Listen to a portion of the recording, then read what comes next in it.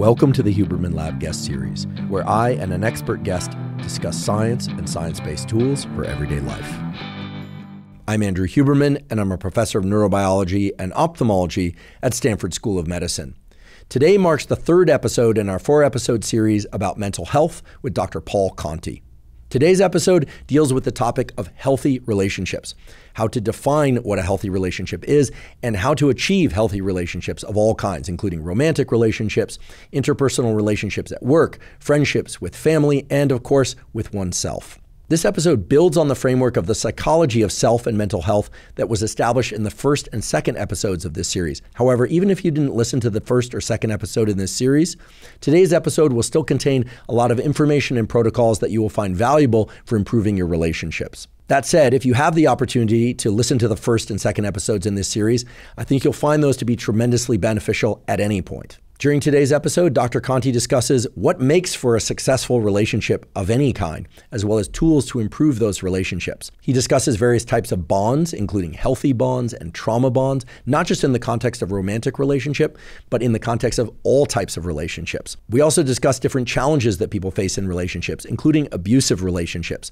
And we discuss the role of power dynamics, anxiety, and boundaries in relationships, both from the perspective of unhealthy relationships, but more importantly, from the understanding and protocols to cultivate healthy relationships. While there is an abundance of opinions and information out there on the internet these days about relationships, both healthy and unhealthy, today's discussion approaches the topic of relationships through an entirely different lens, which is the lens of the self in terms of one's conscious and subconscious mind, and how multiple conscious and subconscious minds, through different individuals, interact with one another in ways that we can see and ways that we can't see, and all of that framed within the actionable steps that any of us can take to improve our relationship to ourselves and to others.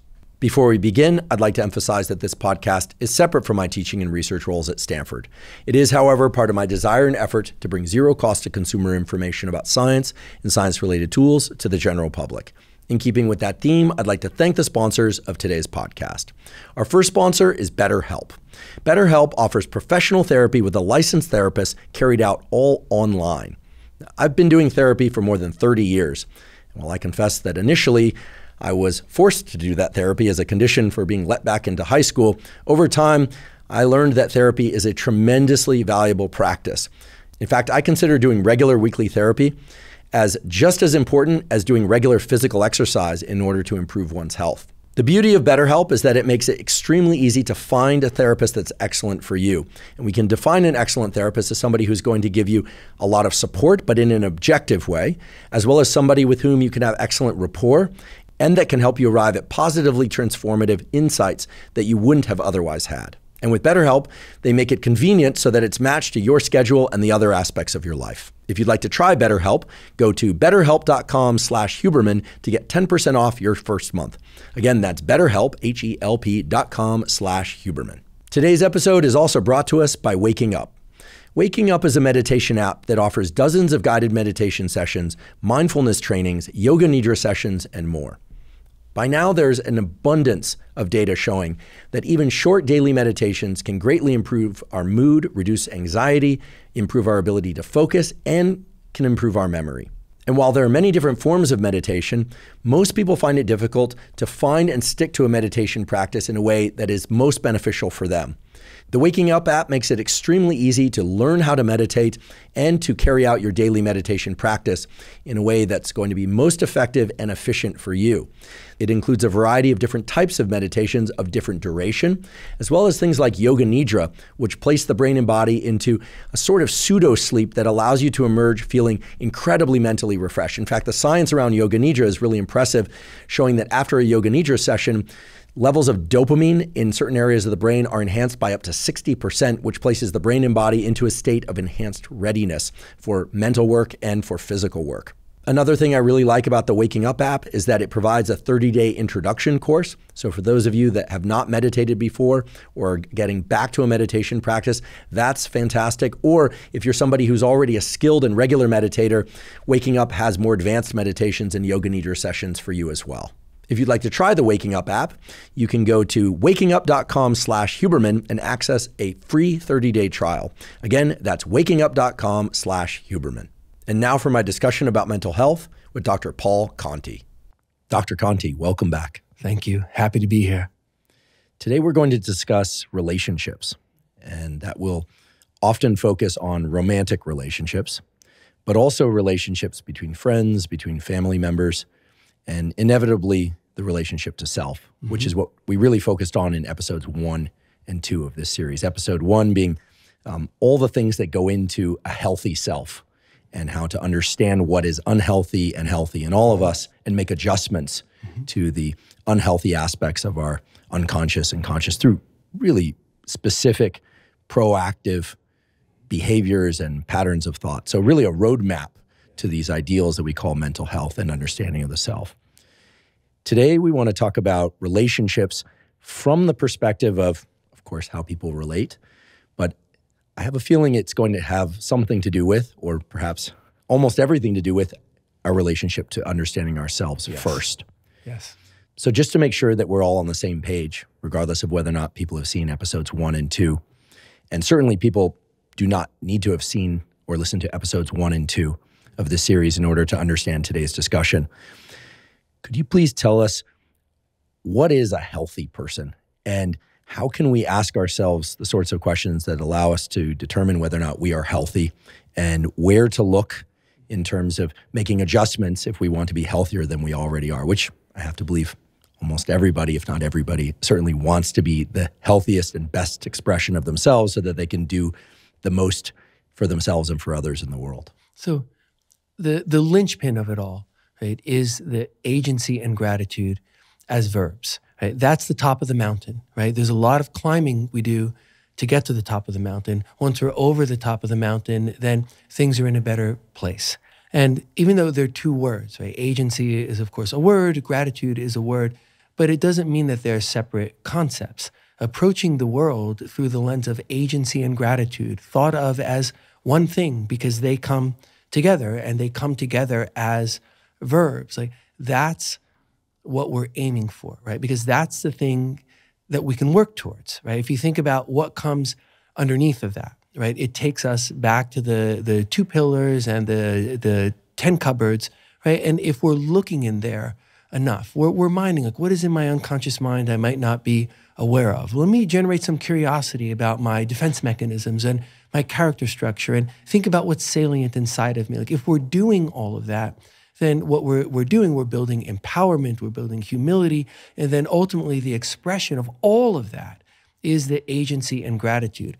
And it's something that we can't have enough of. Like I say, what's the best amount of that?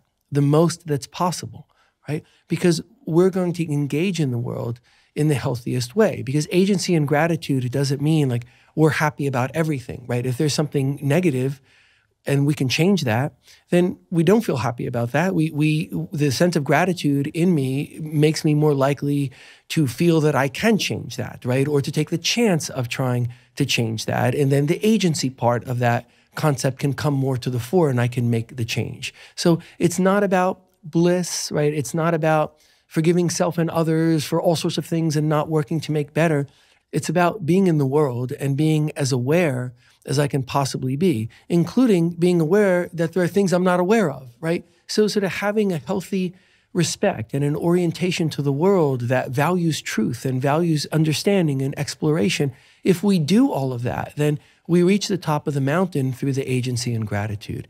And then what builds upon that, or what comes from that, is the peace, the contentment, the delight, the generative drive being strengthened. Like, that all comes together. And then the aggressive, or we say aggressive because that's the traditional term, but the aggressive or the assertive, right? The assertiveness or assertion drive, however, whatever word we want to put to that, that drive exists in us in a way that subserves the generative drive. The same thing with the pleasure drive in us. It exists in us, but it's subserving the generative drive. And then all those good things come together, and they come together to help us be as healthy as we can and to stay healthy, right? Including when tribulation or difficulties come our way, so that we stay as best we can in the agency and gratitude as verbs. And again, there's nothing theoretical about this. Like, it's a way to live. And there are a lot of people who live some of their lives or parts of their lives through that, right? And we can aspire to it and we can work towards it. And if we're the best that we can be, then we're going to be in our relationships the best we can be. Like, think about it. Like, you and I have a relationship. We know each other. We're working together. If I can bring my best self to you, to thinking about you, to understanding you, if I can bring the agency and the gratitude, then I'm going to do right by you. I'm going to mentalize this idea of thinking about what's going on inside of you. Like, I'm going to bring the best of all of that. And then because we have a relationship, there's also an us. Like, there's a me, there's a you, there's something that happens between us. That's the relationship. That's the us. And I will also bring my best self to that thing that is no longer just me or just you, but that is an us. And that applies to all relationships, right? You can apply that to seeking health in every single relationship in our lives. What you're saying really speaks to the importance of people taking a real look at themselves, which is not necessarily an inventory of self in the typical sense that we're used to hearing it, but rather through this lens or map of the self that was spelled out in episodes 1 and 2. And again, for those that are just joining the series now, the map, as we're referring to it, is available as a downloadable PDF in the show note captions. If people want to get that, it's completely zero cost. You can just go there and access it, or just view it on a screen, print it out, whatever you like. You certainly don't need to do that, because here again, we're talking about the core elements of that map, which, if I understand correctly, arrive eventually at a set of verb states that we're calling agency and gratitude. Those are not separate, as you pointed out. They work together. You described it as on top of the geyser, right? And I really like that. Like, there's a lot of things going on, but then it all uplifts to something, right? And if we're doing it in the right way, in the diligent way, then it is like a geyser. And what it's lifting up on top of it is the agency and gratitude. I love you put those words to it, and I think it captures it really profoundly. Well, the stuff that geysers up perhaps deserves a bit of our attention, just for a few moments. You described these two pillars that I described as geysering up into agency and gratitude in the best circumstances. But the best circumstances, we want to remind ourselves and everybody, are attainable by looking at what's in those pillars. Those two pillars are the structure of self, so really understanding something about the structure of self. So that includes some understanding of the unconscious mind, some understanding of the conscious mind, defense mechanisms, character structure, and self. That was all reviewed and described in episodes 1 and 2. As well as the functions of self, which are more of the verb states, the expressions of the structure of self. Self-awareness being the first of those. Defense mechanisms in action. And here, I'd be remiss if I didn't tell myself and everybody else again that defense mechanisms are not always bad. There can be healthy defense mechanisms. Absolutely. They can protect us in very valuable ways. And then this notion of salience, what we pay attention to, what sorts of scripts are going on in our head about ourselves and others? What are we paying attention to? How are we interpreting those in our head and to others? And then most importantly, perhaps to ourselves. And then our actual behaviors, like what are we doing from the time we wake up until the time we go to sleep at night? And then our strivings, our sense of hopefulness, or perhaps lack of strivings. And there I am reminded also that nobody does all of these things perfectly all the time. We all have elements within us that perhaps are not serving to geyser up into agency and gratitude as well as they could, but that all of us have the capacity to look at these two pillars and these 10 things that were just listed off, as you describe them, as cupboards that we look into and examine and think about, and that if we can do that with a skilled clinician like yourself or another psychiatrist or psychologist, terrific. But even if we don't have access to that we can examine within us what is and is not serving to geyser up into agency and gratitude. Right. We can bring any issue of self to those two pillars and the 10 cupboards within them. Any issue of self. Why? Because that's what it is, right? In the sense that it is the us, what's inside of me. I have an unconscious mind. I have a conscious mind. I have a defensive structure. I have a character structure. I have a self, right? That's what it is, right? And all the functions that you mentioned, they're all going on within that structure of self. They're manifesting themselves. That's what it is when we're being, right? In the active way of the verb being, right? That's what it is, which is why we can bring to it any issue of self, even though, of course, there's tremendous complexity there. The million things that go on in a second, underneath the surface in the unconscious mind, and our defensive structures and how to see them. But we're human beings. We're complicated, right? That's okay, because we have methods of understanding, we have methods of inquiry, and we can use those methods to make things better. And that's how we make the geyser as strong as it can be, where maybe some of the water is running countercurrent in the okay, well, let's try and have things go all in the same direction, but we don't need things to be perfect for the geyser to spring up and the agency and gratitude to then be uplifted upon it. So everybody has one of these maps, as I understand it. Mm-hmm. And therefore, anytime we're talking about relationships, romantic relationships or otherwise, we're talking about the intersection or overlap of those maps in some way. Maybe even the synergy and the outgrowth of those maps becomes its own map. I think we'll get to this a little bit later. Yes.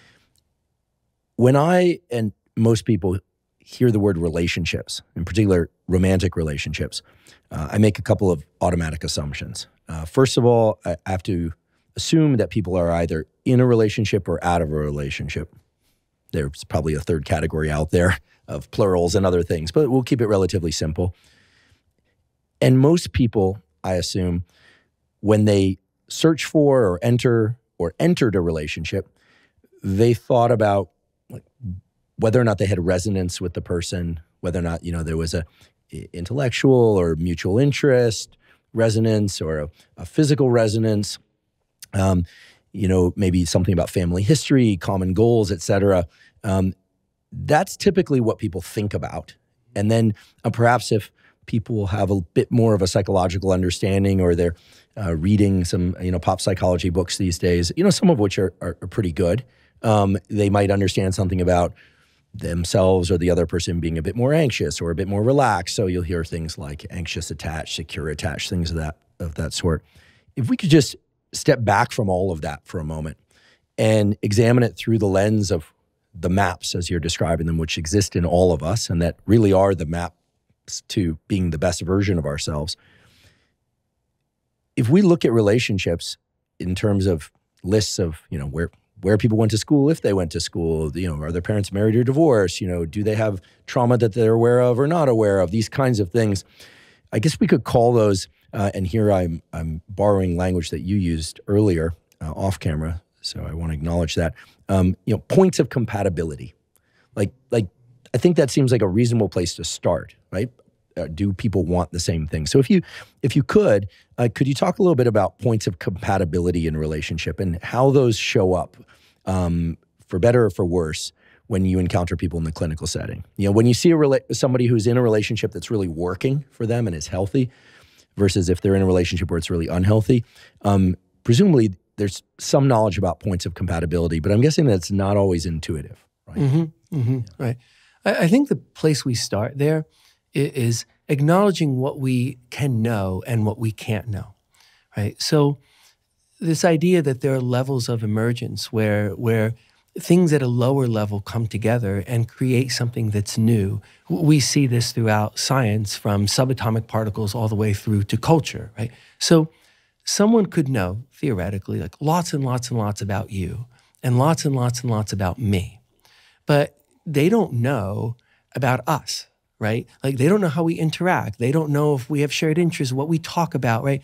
They don't know that. No one knows that. We don't know that about the combination of people. We can't know it in advance, but we often believe that we can, which then leads to a lot of false metrics of trying to figure things out. So when we're looking for compatibility, the thought was very basic, tangible things. In romance, for example, if there's someone who absolutely wants to have a family, and there's someone who absolutely does not want to have a family, okay, that would be a reason for those two people to not choose one another, right? So there are these factors, but the factors are all, in a sense, very evident and very concrete, right? If we go beyond that, we say, okay, we can see the obvious, right? Then what we're looking for is really a compatibility of generative drives, right? And then it tells you, can these people then get along? Like, maybe one of them is from one side of the world and the other's from the other side of the world, or one's an accountant and the other is a musician. And, it doesn't mean that, like they're built not to get along, or that if they're doing the same thing, they're built to get along, or if they went to college in the same place, or they went to college versus not going to college, right? There's so much there that we try to build a story on, and then what we do is we miss the forest for the trees, right? And the trees, I think, are the factors that don't matter. So again, let's think about the factors that do matter. Person wants to have a family, other person doesn't. That's relevant. But the trees that mislead us might be, do they have the same level of education? Do they have the same family structure growing up? Are parents still together? What do they enjoy? Are they creative or scientific or whatever, or creatively scientific, right? We could look at all of that, but I think then we're making a bunch of trees that mislead us. If you say, look, do these people come at the world through how much agency and gratitude is there guiding them? How high is the top of that geyser? How high is it uplifting that? How strong is the generative drive? If we match people upon that, then we see, those people got along and those people didn't. And then, there are all the other factors like pheromones, right? And things that we can't understand, or like reflexive first impressions. So like we could let things develop, honoring the truth of what we can't know, that when you put two people together, you get something that's different than the sum of both people, right? It's not an overlap of maps, right? It's a new map, right? And the map is informed by things that are on each individual's map. But what we're looking for are maps that don't have very significant differences around just clear, concrete things, right? But once we get beyond that, the maps can synergize in all sorts of beautiful and unpredictable ways. And if both are coming from the perspective of a generative drive that is at the forefront, great, you put those maps together and see what happens. Maybe nothing happens. Okay, those people don't go out on a second date. Maybe something happens, but it doesn't develop in certain ways. Okay, those people dated, then stopped dating. Like this happens all the time, right? But we set the odds in our favor that the generative drive in each that is at the forefront means that their maps can synergize in ways that can then be beautiful, and ways that can maybe bring to both people that which they want. And I think there's a simplicity to that I think if we honor it, it can be very, very helpful, whether it's romance, it's friendships, of looking at what the truth of it is instead of the factors that we try and gain a false sense of security if we're using them to select upon. You mentioned several times the generative drive, and I definitely would like to learn more about that and spend some time there in the context of relationships. But just to drill a little bit further into what we've all heard so often, and you touched upon a few of these themes, around points of compatibility, but also where sometimes we can respond to the wrong things when thinking about compatibility. Again, we're framing this mainly in the context of hypothetical romantic relationships, but certainly it pertains to other sorts of relationships. Things like, is one person educated with an advanced degree and is the other person also? We tend to assume that people who are somehow a better match than people who aren't. It's sort of an implicit assumption that's often made, not always. Or that, if two people really love music, that they will enjoy music together, and therefore, the sum of the whole is greater than either of its parts, and I think those things are utterly irrelevant. Interesting. And I want to hear more about this, because I think that if you think about, which I'm sure you don't, but like dating apps, for instance, like what's listed out there, or first or second dates, which, consists of like learning a little bit about somebody and what they're doing, and maybe even a little bit about their history, and maybe an activity, and certainly an intentional awareness to how the other person is behaving in the context of different things, like, a waiter or a waitress, and how they're treating people and you. And then you hear about things like, what are this is not something I'm familiar with, but, the love languages. People are like, what's their love languages? It's like gifts, or like acts of physical touch, or acts of service or something. I met someone recently and she told me, my love language is all of them. Which I think is the most honest answer, right? Because sure, there's probably some weighting around what people value more or less. And in the absence of the things they value the most, it would probably feel a bit like deprivation in any relationship. But as I'm describing all this, I'm realizing more and more, yes, all of that matters. Anxious attached, secure attached, love languages, et cetera. But it really doesn't get to the heart of the matter. It really doesn't get to this, as you're describing it, this generative drive in individuals and whether or not those match up well along the points of compatibility with the other person's generative drive. And, I haven't run a controlled study for this, but the best evidence I have is that there, fortunately, are many people out there who are in happy, healthy relationships, but there are many, many, many people who are not, either because they can't find them or they're in them and they're not healthy or they're not happy, et cetera. So if you could elaborate a bit more on the generative drive, again, reminding us what the nature of that is. We covered this a bit in episodes 1 and 2, but what the nature of that is and some different ways that that's expressed and how that shows up in healthy relationship. Yeah. I think we really disprove the idea that some of these factors that I think are superficial in the context of whether people are going to be compatible. They're not superficial things, but they're not germane, right? So let's say you think about music, right? And say two people are contemplating romance, right? And they both really like music. Well, that could go very, very well. Let's say they both have a strong generative drive. Those pillars are pretty healthy, and the geyser of the agency and gratitude is riding upon it, and they can find peace in themselves. They're strongly generative. Then they could become interested in the music the other person likes. There's not going to be a complete overlap, right? Even if people generally like the same thing. But let's say they like different things, like just liking music or even liking the same music. There's still difference, right? So the person has to go beyond themselves, right? And say, okay, I'm interested in like what you think even about the music we both like, right? What factors do you like?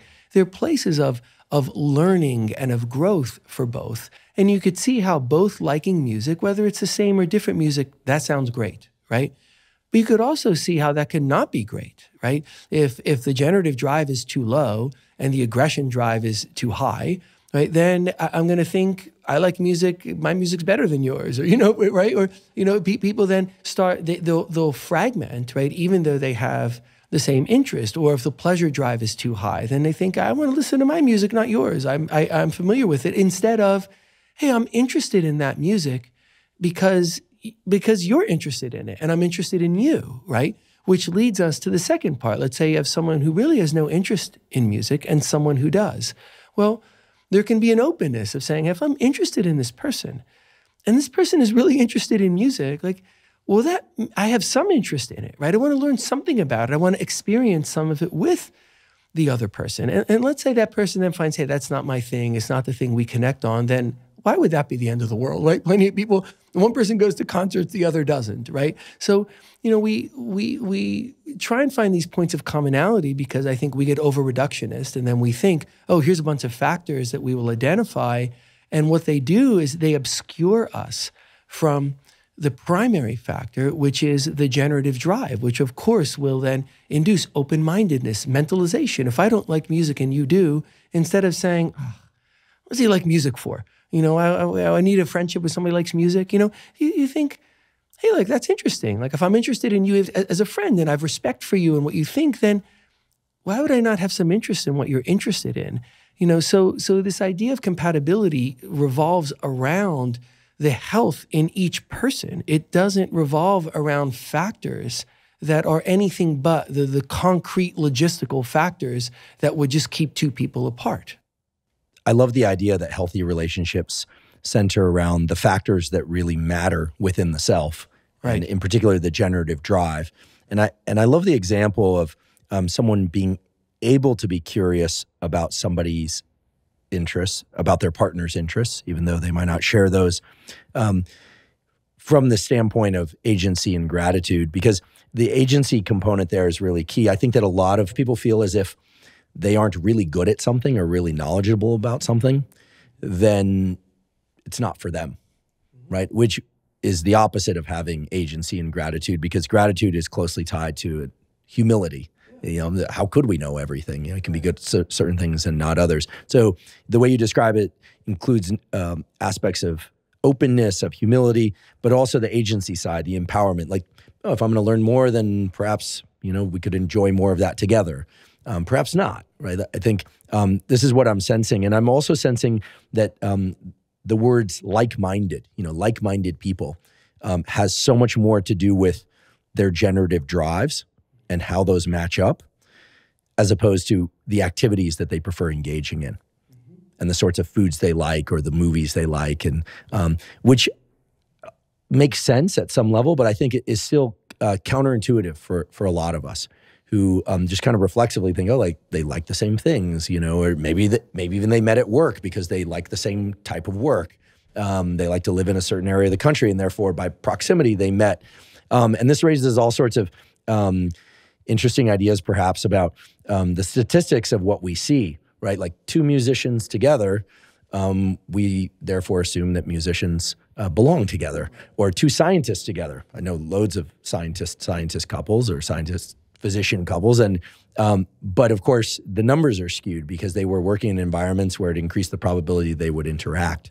So this is actually a vote for online dating in some sense, because it breaks through all those sometimes even geographical barriers, but certainly the traditional barriers of culture.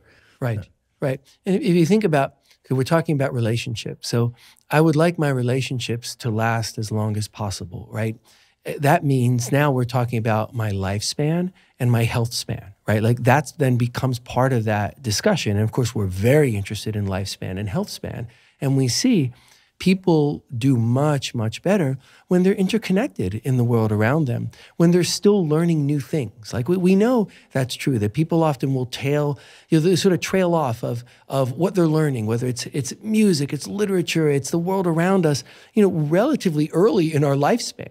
But the person who's interconnected, learning new things, right, has a much greater probability of living longer and living healthier. Right?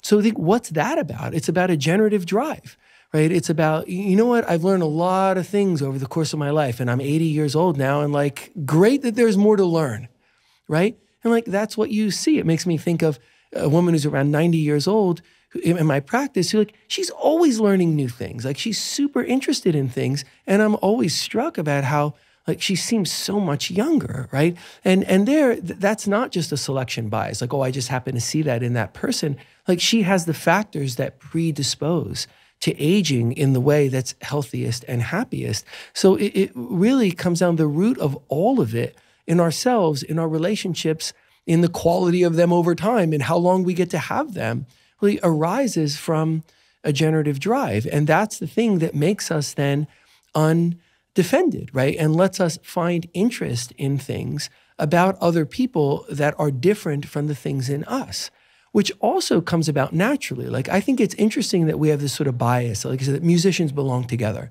Well, why? They're familiar with the same things, right? I guess they have the same interests, same thing with scientists. But then a lot of people like different foods, right? Like, I love different ethnic foods. Like, why? Because it's different. Right? It's an appreciation of difference. I don't want to eat just like I did growing up. And many, many, many people are like that. That's an appreciation of difference, of diversity. So sometimes we'll kind of harness that and we'll look at it and we'll say, oh, like that's present in us.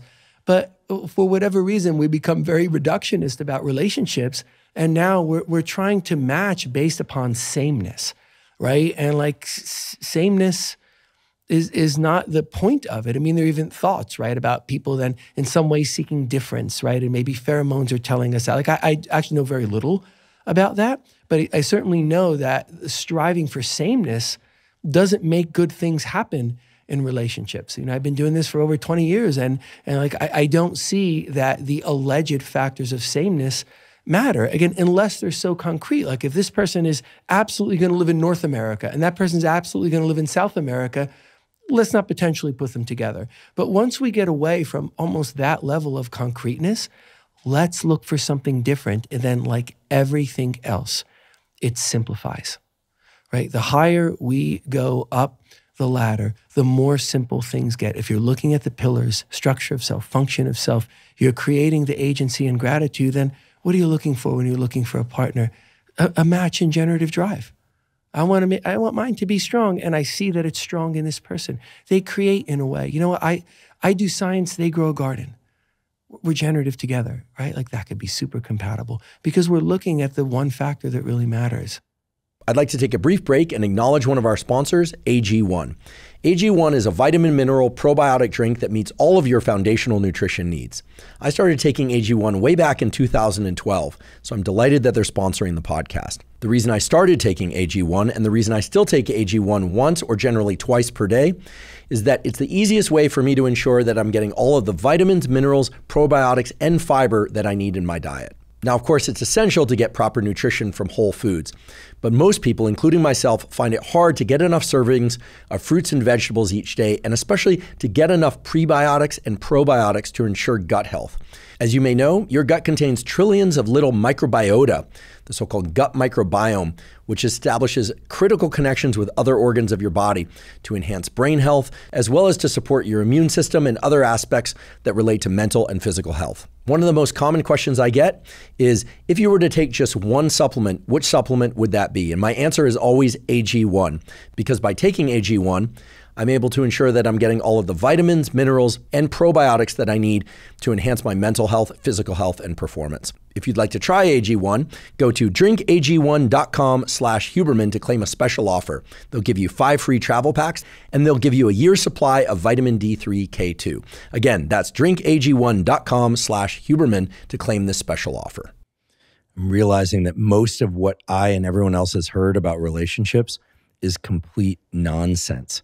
I really mean that. I mean, it has occurred to me before, because I've experienced both, that the phrase is absence makes the heart grow fonder and out of sight, out of mind are in direct contradiction with one another.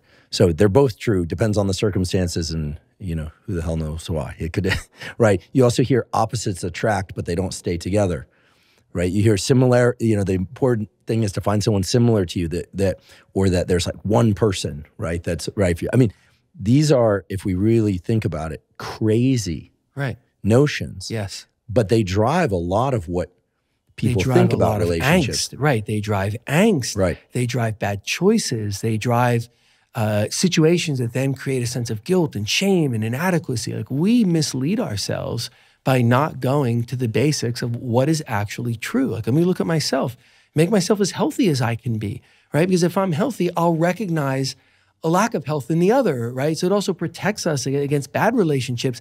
And then if I'm going to make myself healthy, which we're describing how that looks, wouldn't I want someone who also wants to make themselves healthy? Or at least if we're going to ally, right? Let's ally around making both of ourselves healthier. Absolutely. And we're going to go deeper into how to look into the map of self and how that relates to relationship, certainly more as we go along this discussion. You've mentioned several times, however, about generative drive, and that it really is the definition of like-minded in some sense. And you also mentioned aggressive drives and pleasure drives, themes that we touched on again in episodes 1 and 2, but listening to those episodes is certainly not necessary to digest what we're talking about today. Could you go a little bit deeper into the generative drive, flesh out for us what that is? I think generative, I think generator, I think energy. I hear aggression or aggressive drive. I think, as I think most people do, friction, maybe even conflict, maybe physical conflict, maybe verbal conflict, but I know it's some of that perhaps, but a whole lot more. And then pleasure drive. And pleasure, some people think bliss, some people think delight, some people probably have all sorts of specific things they think of with respect to pleasure. So if you could just flesh those out for us a little bit more, because I think those are going to serve as cornerstones of today's discussion. Sure.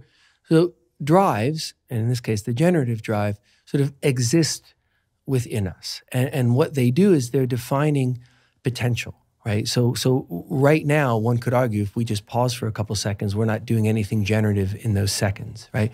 But then we resume doing something that we believe is generative, right? So at the time we're pausing, that's when we can sort of look at that as a drive within us to make new learning, right? To understand things we didn't understand before, to spread a sense of goodness, right? So it resides in us in a way that is determined by a whole bunch of different factors. Like everything else that's determined within us, there's a nature and a nurture component. So some aspect of it, or what are the genetics that came down to us?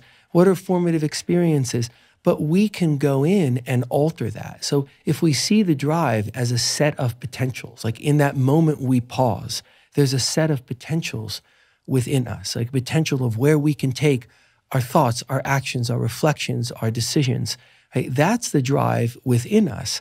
And it exists within us in a way that we could localize now. Like if we think enough about, okay, how much of a generative drive is there in a person? How much is that person looking to make a better life for themselves or a better world around them? And how do they feel about themselves and their ability to do that? How generative are they? Or how shut down or demoralized or envious? So we can, in a sense, localize that.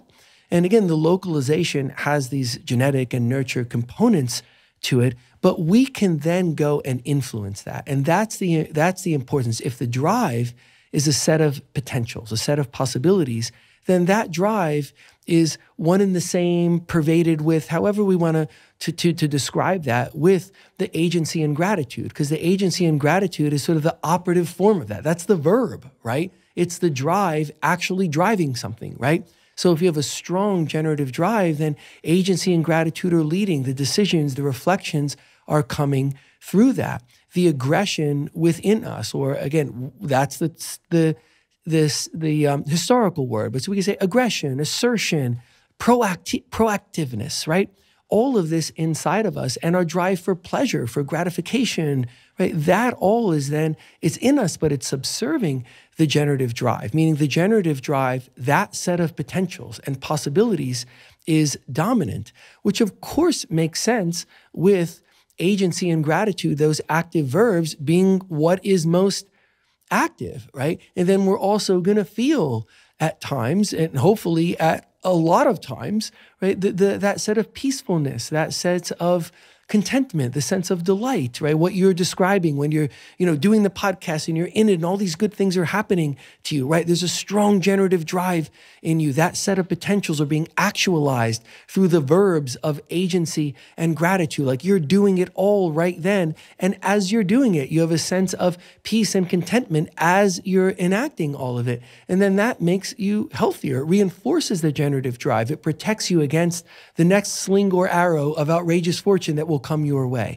right? You become more self-knowledgeable, you become stronger, right? And ultimately, that's what we're looking for. Like that's the state of goodness. And I believe that if you look historically, what is it that we're seeking? We can put so many words to it, and we're choosing to put these words to it. I mean, I think that this is the structure, because I think the science, the history, the clinical experience, the phenomenology, I think it all tells us this. We can put different words to it, but what we're looking at when we're looking at truth and how to get to the happiness, quote unquote, that people have sought through the ages, I mean, I think we know enough now. We've learned enough that we can say, oh, this is what it looks like.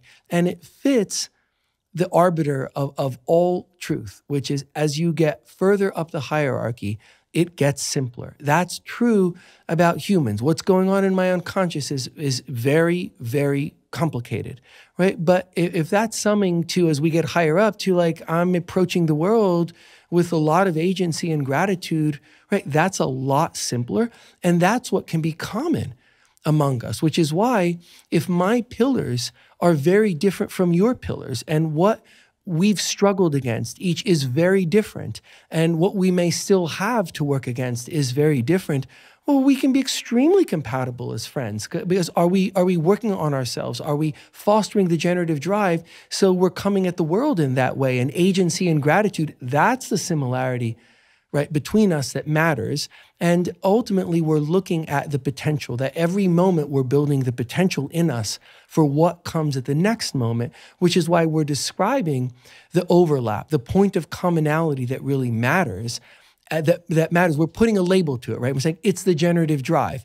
But it is also that, okay, we both come at the world through agency and gratitude, if two people are assessing compatibility. But if we're looking at something to nest that under, and what seems most logical is the set of potentials within us that we're building and altering each moment. And then as I alter it in this moment, right, it's altered and it affects my next moment, right? If I do something that's just kind of thoughtless to somebody, because I'm in a bad mood, right? Then what am I doing? I'm projecting out my aggression. I'm doing something that basically makes me less than, right? And then I'm going to feel less in the next moment, whether that moment is about me or is about someone else. The drives are the potentials in us, but we are actively working on them, determining them, changing them each moment.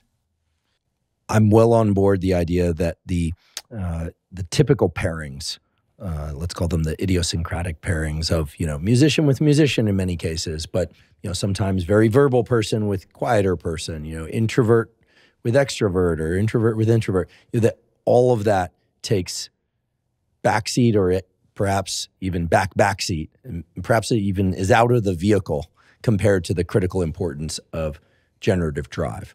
Right. When we think about generative drives in individuals, you beautifully described what a generative drive is and how it shows up in individuals. When thinking about generative drives in romantic relationships, however, because generative drive can be expressed to varying degrees, does one often see that, or do you think that a matching of sort of levels of generative drives is what fosters the best relationships? In other words, let's say somebody has a pretty high pleasure drive, but not a very strong aggressive, also called proactiveness drive.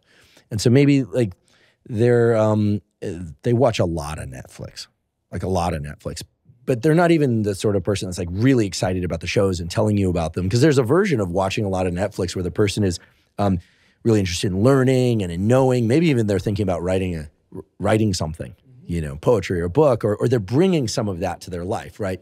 I mention it that way because watching Netflix isn't bad per se, right? It's not anti-generative. Is it an escape or is it generative? Is the person thinking about what they're going to do? They're going to write that book, or are they just trying to numb out, and at the end of 5 hours in front of the television, they don't know what those 5 hours were, right? There's no intrinsic value judgment based upon a lot of things that we make intrinsic value. We make value judgments about, right? You have to look at who is the person, what is the context, are they being generative or not? Yeah, some of the movies and shows that I've watched in relationships became the points of connection around, at least to me, tremendously interesting discussions on hikes that we took the next day, and reflections on our own relationship and work and life. And so I'm so glad that you point out that there's nothing intrinsically valuable or invaluable about something like Netflix, or even intrinsically passive about doing something like sitting around or even reading books for that matter. There's a passive version of reading great books also. People forget that. It's hard to read a great book and not learn something. I guess that's why they're called great books. But there is a version of that. And I know many people People want to possess the book. Right. I read the book and I'm going to check it off. I don't know what was in it. Like, people do that. That is not generative. So should we consider matching of level or expression of generative drives as perhaps what we are all seeking relationship, like that? And do you think that people tend to pair up, naturally pair up with people that have a similar level of generative drive? Or if they don't, do you think it leads to problems? Right. Yeah, I think that by and large people don't, that it's not the thing that we're thinking about and looking for in ourselves or others. And I absolutely believe that it makes problems. And let's take a look. To not look. It makes problems to not look. Right. It makes sense. Right. The fact that we're not basing it upon generative drive does indeed, I think, make many, many, many, many, many, and in fact, countless problems. And I would take as an example, like, think about the idea of a trauma bond, right? A trauma bond is not a bad thing. That sounds like a strong statement because the way that I hear trauma bond used is it's a bad thing, right? But it doesn't have to be. So let's take a look at it. Imagine that you have what people call a trauma bond. You have two people who, we'll make up a situation, right? they're functioning in the world around them, but they each have had some very significant trauma that is creating issues in them. So let's say they're avoidance issues. A person doesn't feel safe or comfortable in the world around them. They get invited to places that they'd like to go, but they don't go, right? They want to go to the museum and see something really new and cool there, but there might be a crowd, right? I mean, this happens, right? And let's say you have two people who both have this in them. It could be because the trauma is similar. The trauma could be night and day, right? But they each have this in them. They could bond around that trauma in a way that worsens the trauma. That's why people think negatively of a trauma bond, right? So if the case is that the trauma bond is not a good thing for these two people, you say, why is that? It's not because both of them have had trauma and both of them are impacted by trauma and both of them are impacted by trauma in similar ways. It's not that. It's that the drives are not in a healthy place and the gratification of the generative drive and the pleasure drives are not high enough. So let's imagine the generative drive could be relatively low in each of these people, in one or the other, or they could have a naturally high drive that's being thwarted, right? So there's something that's out of balance. Where the drive is, the ability to express the drive, right? Is there enough agency?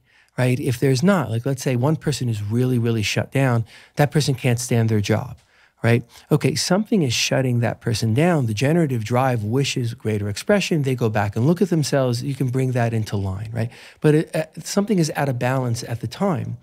The pleasure drive may be low or it may be high, but it may not be gratified. It may be that that person loves museums and wants to go to the museum, but can't find that gratification, right? That's a possibility. The aggression or assertion drive would be on the low end, right? But it could be higher. Maybe if that person felt safer, right? That drive within them has a lot of latitude in it. And maybe it could move higher, right? But something is out of balance in the drives and in their expression. Right? That's the problem. Because let's look at the other side where a trauma bond is a great thing, right? So each of the people in the example has trauma and they recognize it in themselves and they understand how it makes things harder for them.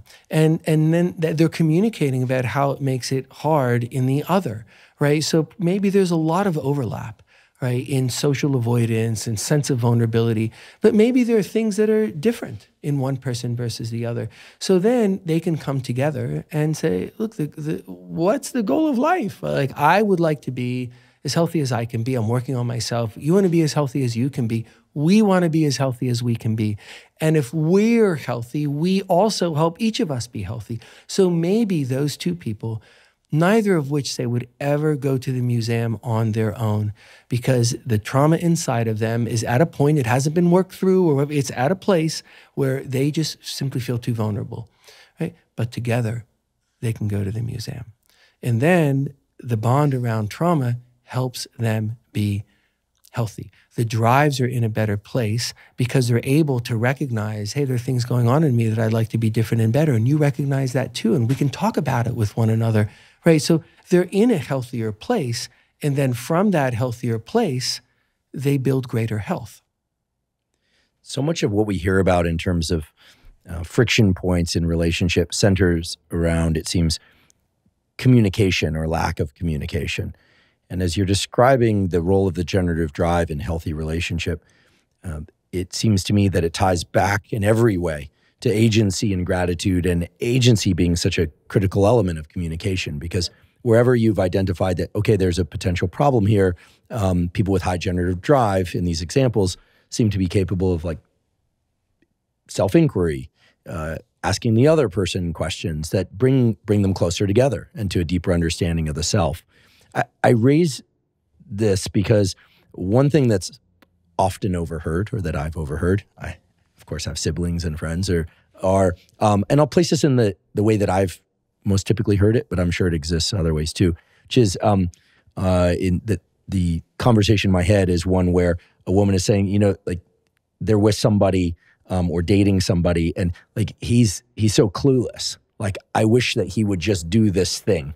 Sometimes these are acts of chivalry, like maybe it's flowers or vacations, but more often than not, it's a request or a complaint about a lack of proactiveness. This is also what ratchets up to these very pan statements that you hear, like, oh, there's no real men these days, or like there are no real men left, or, this kind of thing. You also hear it in the reverse, right? You hear men making pan statements about women. And here we're doing this in the context of heterosexual pairings, but of course, it could all work just as well in homosexual. Right. It's exactly. It could all work in the context of homosexual pairings too. So you hear those sorts of things, and it sounds like a lack of communication. Okay, maybe one person needs to be better at asking for their needs to be met. Maybe the other person needs to develop more of an awareness of what the other person needs. Of course, we all seem to kind of intrinsically wish that things would just happen for us without the need to request them or ask for them. But I'm realizing again that all of that is distracting commotion, because that's not really what's going on. What's really going on, it seems, is that the engine behind communication, the engine behind curiosity, a desire to learn and know and create something from that learning and knowing in the relationship, the generative drive is really what's the issue, or the lack of generative drive in any of those conversations.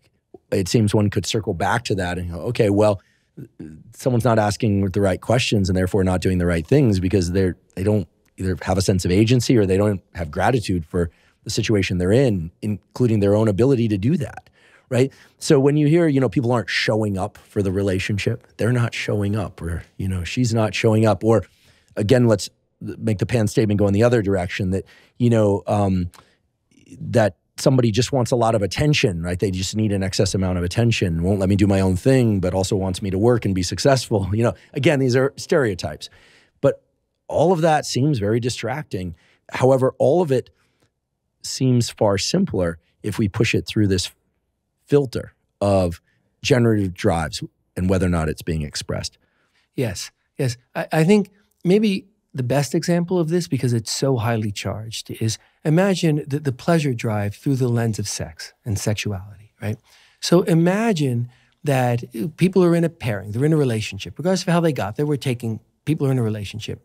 And one has a sex drive, which means an interest in sex and maybe proclivities for diversity of sexual experience, that say, if we just for sake of this example, we put on a 1 to 10 scale, that person is a 2, okay? Now let's say the other person in the relationship— 10 being the greatest. Yeah, sorry, right, sorry. 10 being right. That person is a 2. Now let's say the partner is an 8, okay? So there's a big mismatch there. You think, how does that normally go?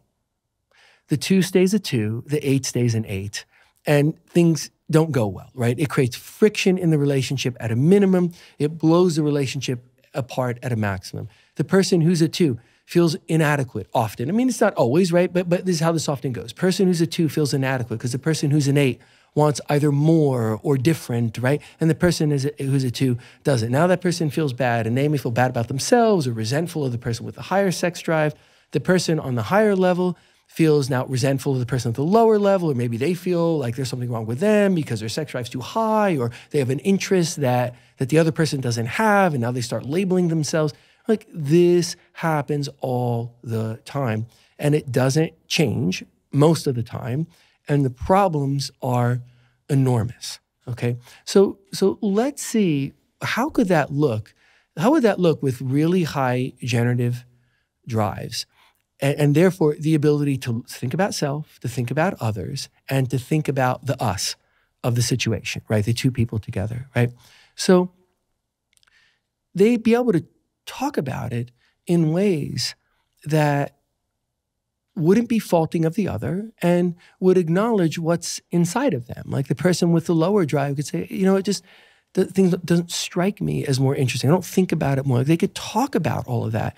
The person who wishes more or wishes different could talk about that too, right? And could talk about what they feel inside, if there's a frustration of that, just like the person with the lower sex drive could talk about how frustrating it feels to feel pressured, right? So what are they developing? They're mentalizing, right? They're thinking about each other's emotional states, and they're coming at each other through agency and gratitude. Like, I'm so grateful for you. Remember, see, the example is these people are partners and they're happy with their partnership. Like, oh my God, I'm so grateful I found you, right? They would each feel that way. I'm so grateful you're in my life. Like, this happens too, right? And then from that lens, the 2 isn't going to become an 8.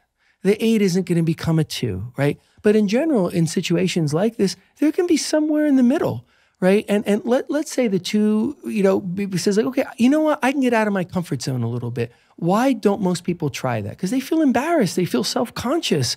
They don't want to try new things or try more. Like, people get closed down because there's such shame around sexuality. You can take people on any spectrum of sexuality and you will find shame, not in every person, but across whatever population we're looking at, because it's so emotionally charged. So let's say in a loving, caring relationship, like, that person feels the freedom inside. Say, you know what?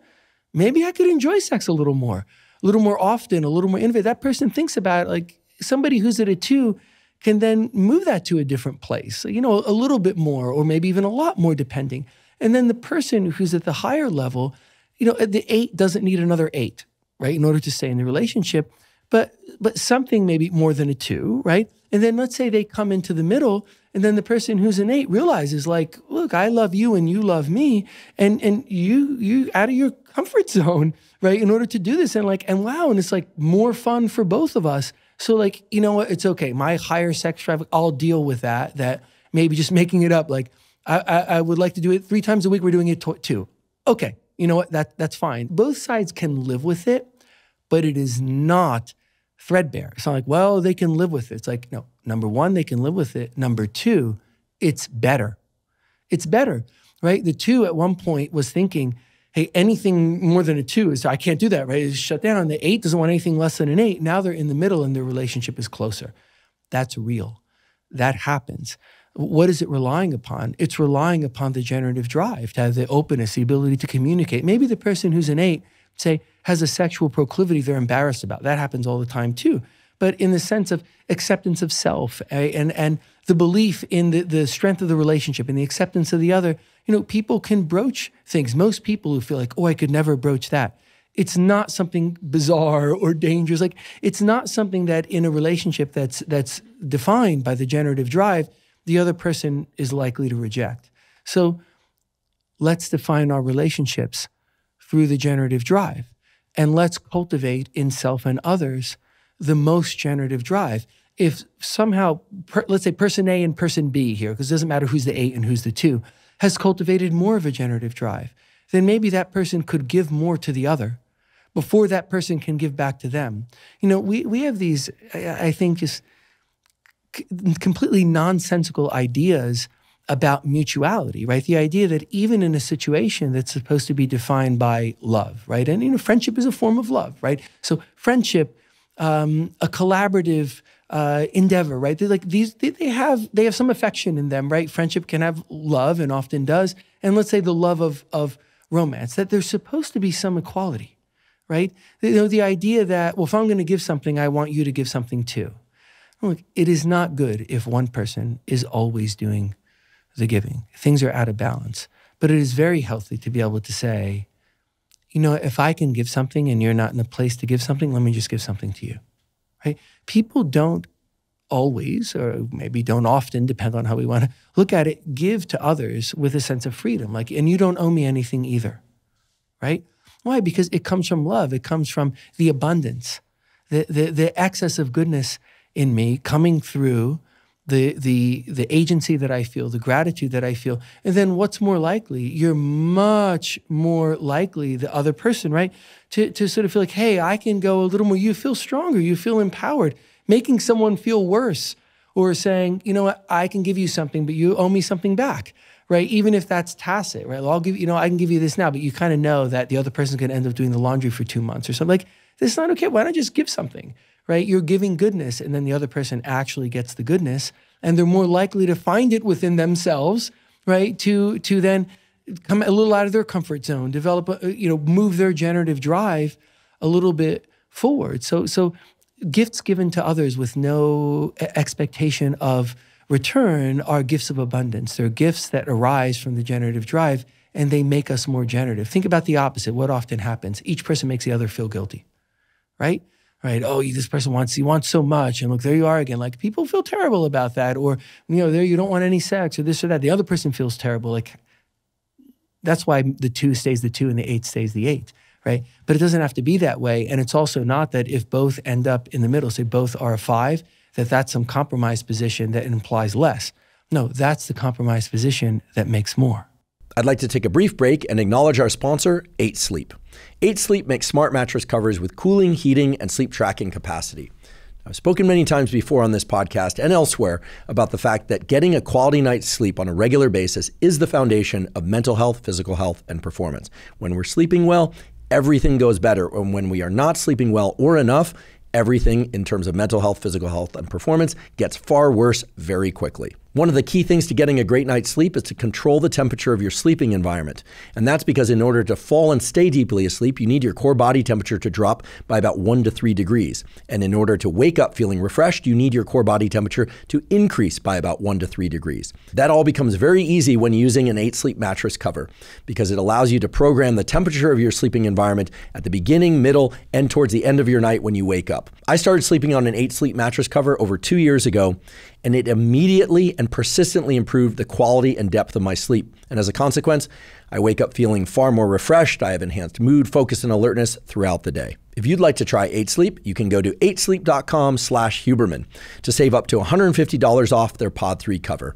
8 Sleep currently ships in the USA, Canada, UK, select countries in the EU, and Australia. Again, that's 8sleep.com/Huberman.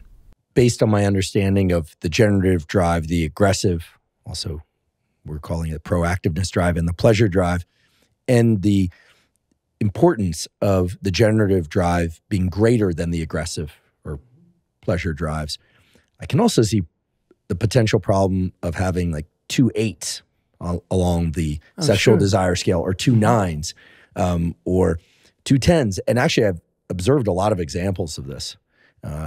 For instance, if there are, let's say, 2 9s, they're both people 9 out of 10 on the joy and sort of proclivity for sex, adventurous sex, et cetera. They're very high on the pleasure scale. Perhaps even so much so that they don't pay attention to, or one person doesn't pay attention to, the critical need for points of compatibility to be met, like the desire to someday have a family. I've known couples like this.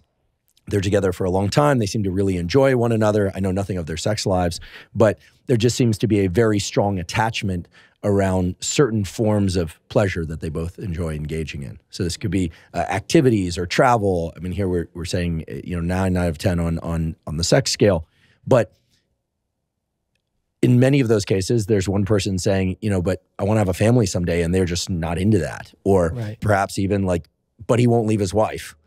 Right? They're like involved in something that feels really good. They're matching along some pleasure drive, but completely overlooking the larger goals of one or both people. Right? And in it, here I pointed to an instance of infidelity. That's its own, issues with morals, et cetera. But you see this a lot. Like people really orienting towards what feels good and who feels good to be with. And that, of course, is healthy, but that's not the entire picture.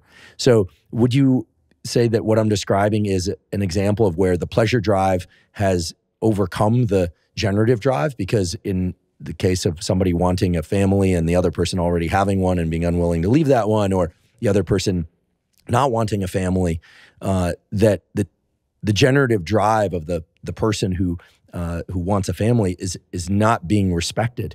It's being undermined by this excess desire for pleasure. Like they're just drawn into the moment and the amazing weekends, and but this person's incredible and they're charismatic. And I can't tell you how many times I've had friends say that they admire the person they're with, but they know the relationship can't work because of all these other underlying issues.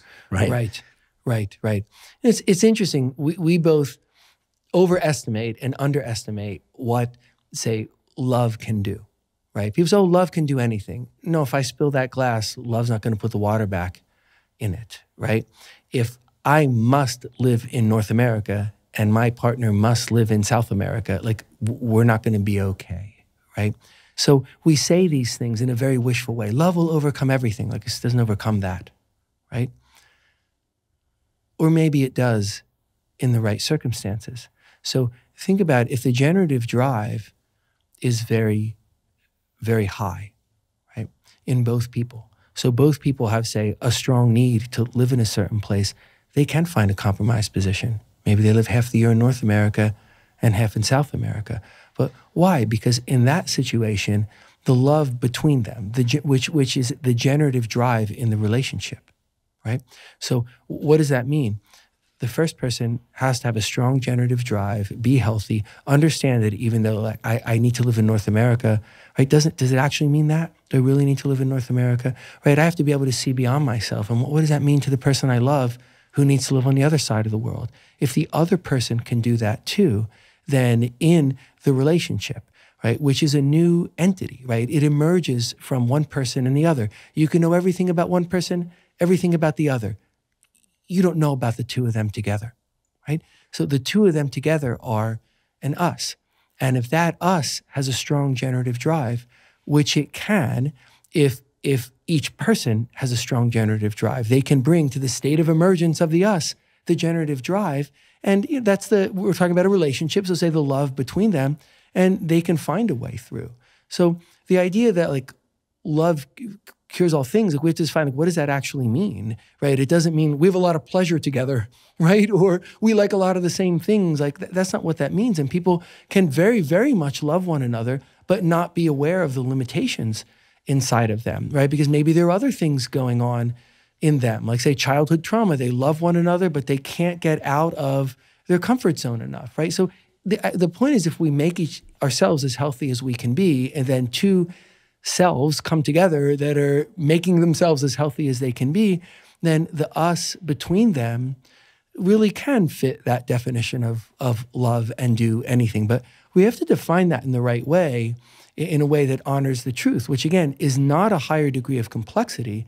It's actually more simple. So you gave an example of a romantic relationship where one person has a strong sex drive and the other a weaker drive. And then we talked about an example where both people have a essentially high sex drive and where that could potentially be beneficial, assuming that the generative drive is also high in both of them. And we also explored a little bit of how it can be bad for a relationship if it exceeds the generative drive. What about the aggressive proactiveness drive? How does that show up in romantic pairings? You know, if one person has a high proactiveness, aka aggressive drive, and the other person does not, what does that look like? And do you see that often in your clinical practice? Sure. If this makes sense, maybe we look at that example of the person who's a 2 and the person who's an 8 on the sex drive scale, right? You'd say, okay, the person who's a 2 who's trying to raise that, right, has a strong generative drive. What does that mean? The person thinks, you know what, I think I can do this. I can set myself about this. I see it will make my relationship better. Like, I'm going to give it a try. That's the generative drive in action.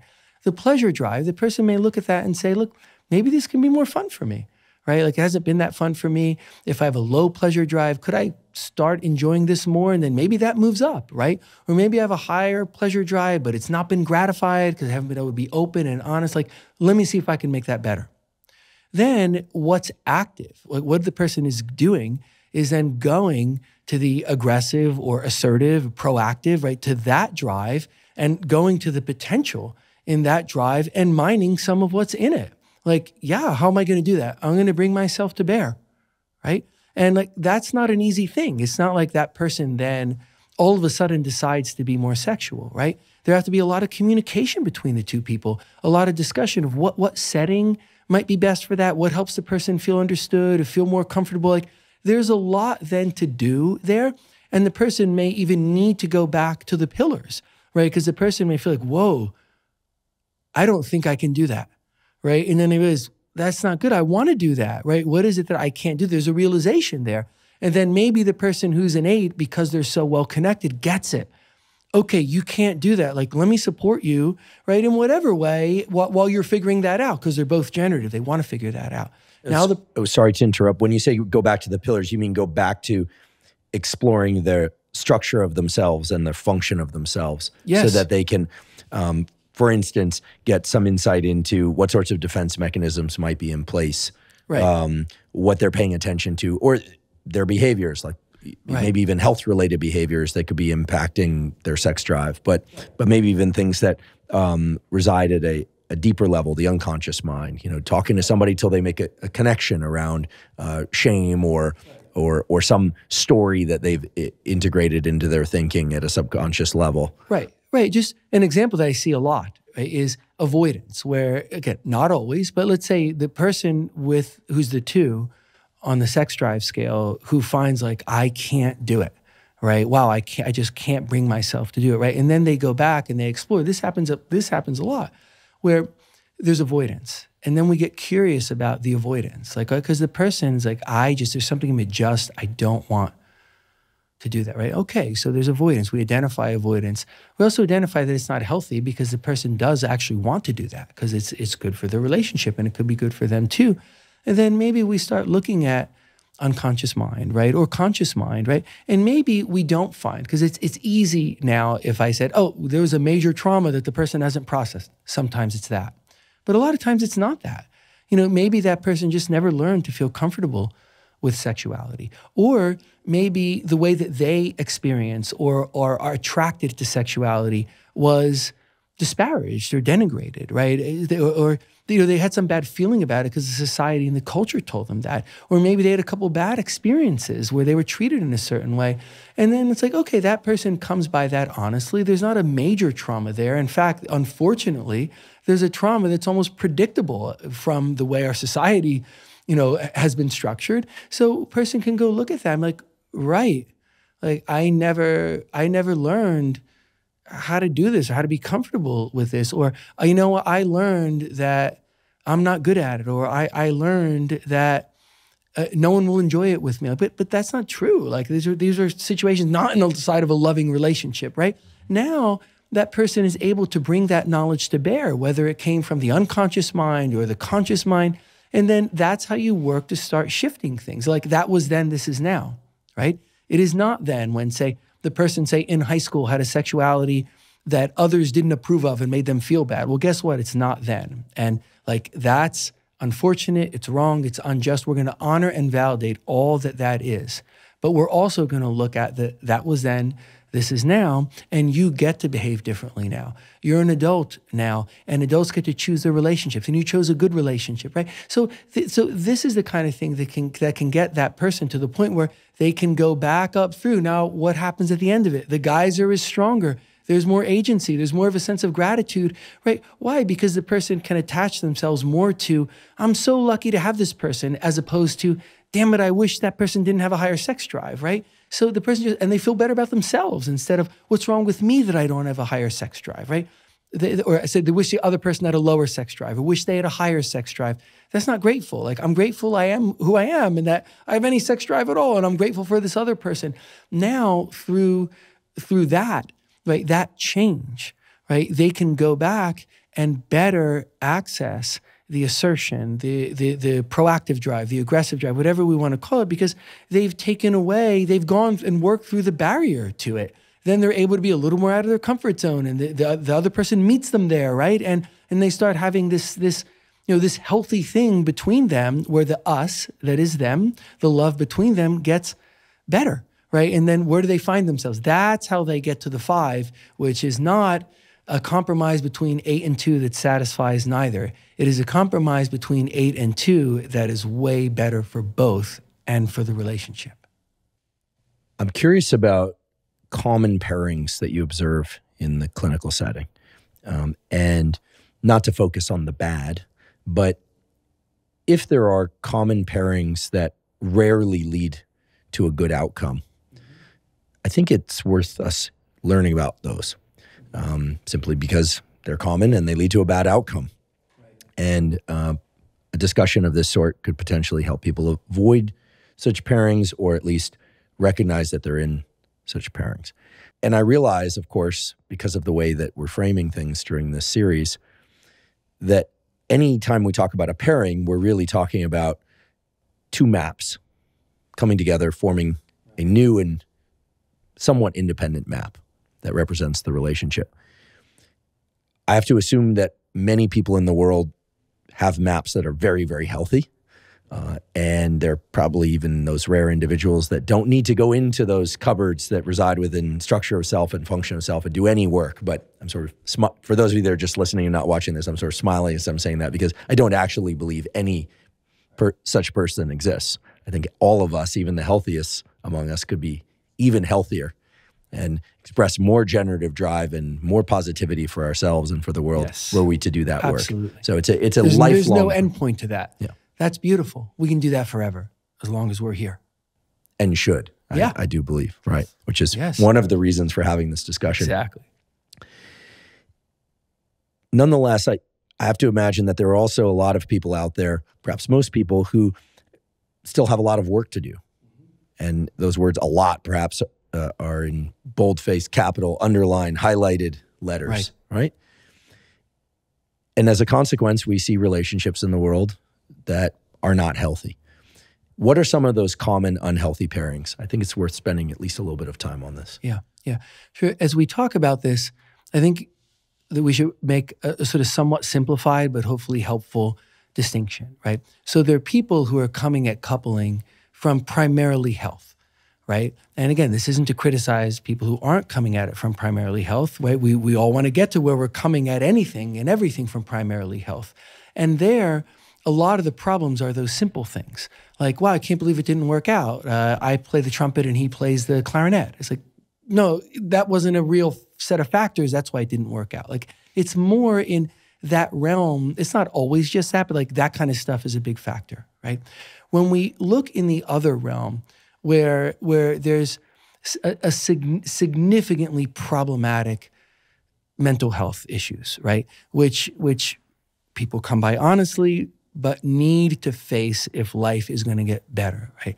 There are two common paradigms there. Now, again, there are way more than two ways this can happen, but I'm going to highlight two that we see a lot, and maybe more than anything else in the clinical setting. So the first gets called repetition compulsion, right? But I want to be very, very clear. I do not believe that there is any such thing as a repetition compulsion. A compulsion is something that one cannot control, right? What's going on inside the person is very, very complicated when they're making decisions that lead to repeating a cycle. And those are things that can change, right? And do not have to be compulsive. So people are often struck by why a person is in the same bad relationship, seemingly, that they have always been in, but with a different name on the other person, right? I mean, people will say this, like it's that person's fourth abusive relationship in a row, and it seems to be it's just the same person with a different name. Like that, people say that a lot. They say that about themselves. They say that about others. And it's very, very baffling. I mean, when people have often been in my office very upset about that, like realizing they're repeating and they don't know, and it's frightening. And, you can get a lot of fear and vulnerability from that. But there's a way of understanding it that because the limbic system, right, the emotional parts of our minds don't care about the clock and the calendar, right? So trauma impacts the whole brain, but trauma impacts the limbic system. It creates strong negative emotion that then stays with us regardless of time. It doesn't care about time, right? So imagine now a person gets in a relationship and the relationship starts to become abusive, right? I mean, it's easy to say that and then move on to something else. What's that like for that person? What does that feel like when that person who they may have seen as a protector, a friend, right, is now cursing at them, denigrating them, pushing them, hitting them? I mean, it's terrifying. It's horrible, right? So it is a deep impact, a traumatic impact on the person. And a lot of the time, most of the time, like all trauma, it triggers shame. Right? So trauma triggers shame in us. If the trauma is strong enough, it changes us as we move forward in the world. And then we are different in a way that makes the past very immediate in the present. So what the person then is trying to do, and there's been a lot of thought about this over the years in the field, trying to understand this, and I think in many ways doing a good job of understanding this, that the quote-unquote repetition compulsion is the drive, and I don't mean drive like we're saying, there's a push inside the person to try and make that right, with the idea that if that person can be in that situation again, right? And I don't mean in the exact situation when someone raises a hand to them, but they can navigate a relationship because like they thought it was a good idea the first time. So they don't want to feel like that was a very bad idea. So I'm going to make it right. And then I'm going to be okay. And I'm going to be whole, right? Because the person is driven by fear and vulnerability and the shame of the trauma, right? So then they're trying to make it right because the limbic system doesn't care about the clock or the calendar. If you can make it right now, you make it right in the past. Right? Because that system doesn't care about the past. It's driven by trauma. So then the person's trying to figure out something that is different. They're trying to choose that person, behave in the relationship. They're trying to make things different, but they've selected for a dramatically high pretest probability of the same thing happening again, which is why, you know, if I could count the number of times that someone has said to me, oh, you're not going to help me, especially at the beginnings of therapy. There's no way you can help me, right? My last 5 relationships were totally terrible. Like, there's no way, there's no hope, right? People have said that to me so many times. The last 3, the last 5, the last 9. And I will say back, if you tell me 7 different stories of relationships with 7 pretty different people, several different relationships as they evolved, and the same really bad outcome, I'll agree with you. But you're not going to tell me that. And that's why there's hope. And no one has ever told me 7 different stories where I feel like, wow, you just can't do it, right? No. And again, even if there were 7, I'm saying things for exaggeration, right? But there aren't, right? What is it? It's the same thing 7 times. That's what it is, because the person is repeating. And if they can understand the what and the why are they selecting? How are they selecting someone? What's going on inside of them? We go back to the structure of self, the function of self. We address what is there. Then that absolutely can change. And then what will we talk about is that person then goes out to find another relationship, even if they said they never, never, never would again. Like now they're making the decision to go out. Is to say, what relationship are you looking for? Your second. You had the first one 7 times. No harm, no foul. But you can navigate the second because they're in a different place. They're coming through agency and gratitude instead of denigrating themselves and fear. What's wrong with me? What's wrong with everybody else? Like, look, I'm here, right? Even though like some bad things have happened to me, look at what I can bring myself to bear. I can go out there and try and find someone I can see with clear vision now. There's agency, there's gratitude, and then that person can go out and find relationship number 2 that's a really good one. In the example you gave, it's very powerful and also very extreme, you know, an abusive relationship where someone is, you know, sadly getting hit or, you know, screamed at, you know. Oftentimes it seems people end up in repeated unsuccessful pairings, meaning unhappy pairings of maybe someone who's like very strongly assertive, maybe we would say has a strong aggressive drive. Some people might even call them a narcissist. That phrase is thrown around a lot these days. I mean, narcissist, gaslighting, like projection, these phrases are thrown around all the time, I think with, frankly, very little understanding of what they actually mean, unless they're coming from a qualified clinician. Is it the case that, you know, somewhat passive or submissive people are drawn to narcissists? Are narcissists drawn to submissive people? I think these questions ring in a lot of people's minds. If I could clarify something that I think I maybe could have said in a clearer way, you pointed out that the example I gave was a very strong one, an extreme one, right? So as a physician, I think I naturally gravitate to the extreme circumstances because they're the ones that bring the greatest risk, right? But we are talking to people in those settings, right? But most people are not in those extreme settings, right? But that extreme serves as a model for how things that are less extreme can happen. So when I think, right, we're sitting here talking to everyone across the spectrum, and most relationships that are not going well, thank goodness, are not going to be that extreme, or the repeated patterns aren't going to be that extreme.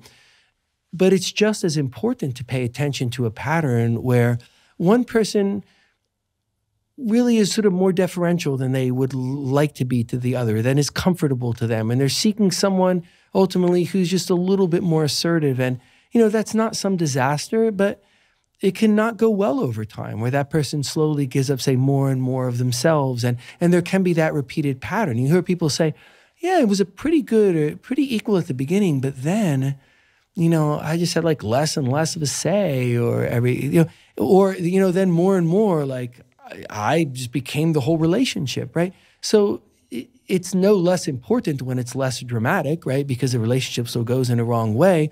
When it's more dramatic, there's more risk, of course.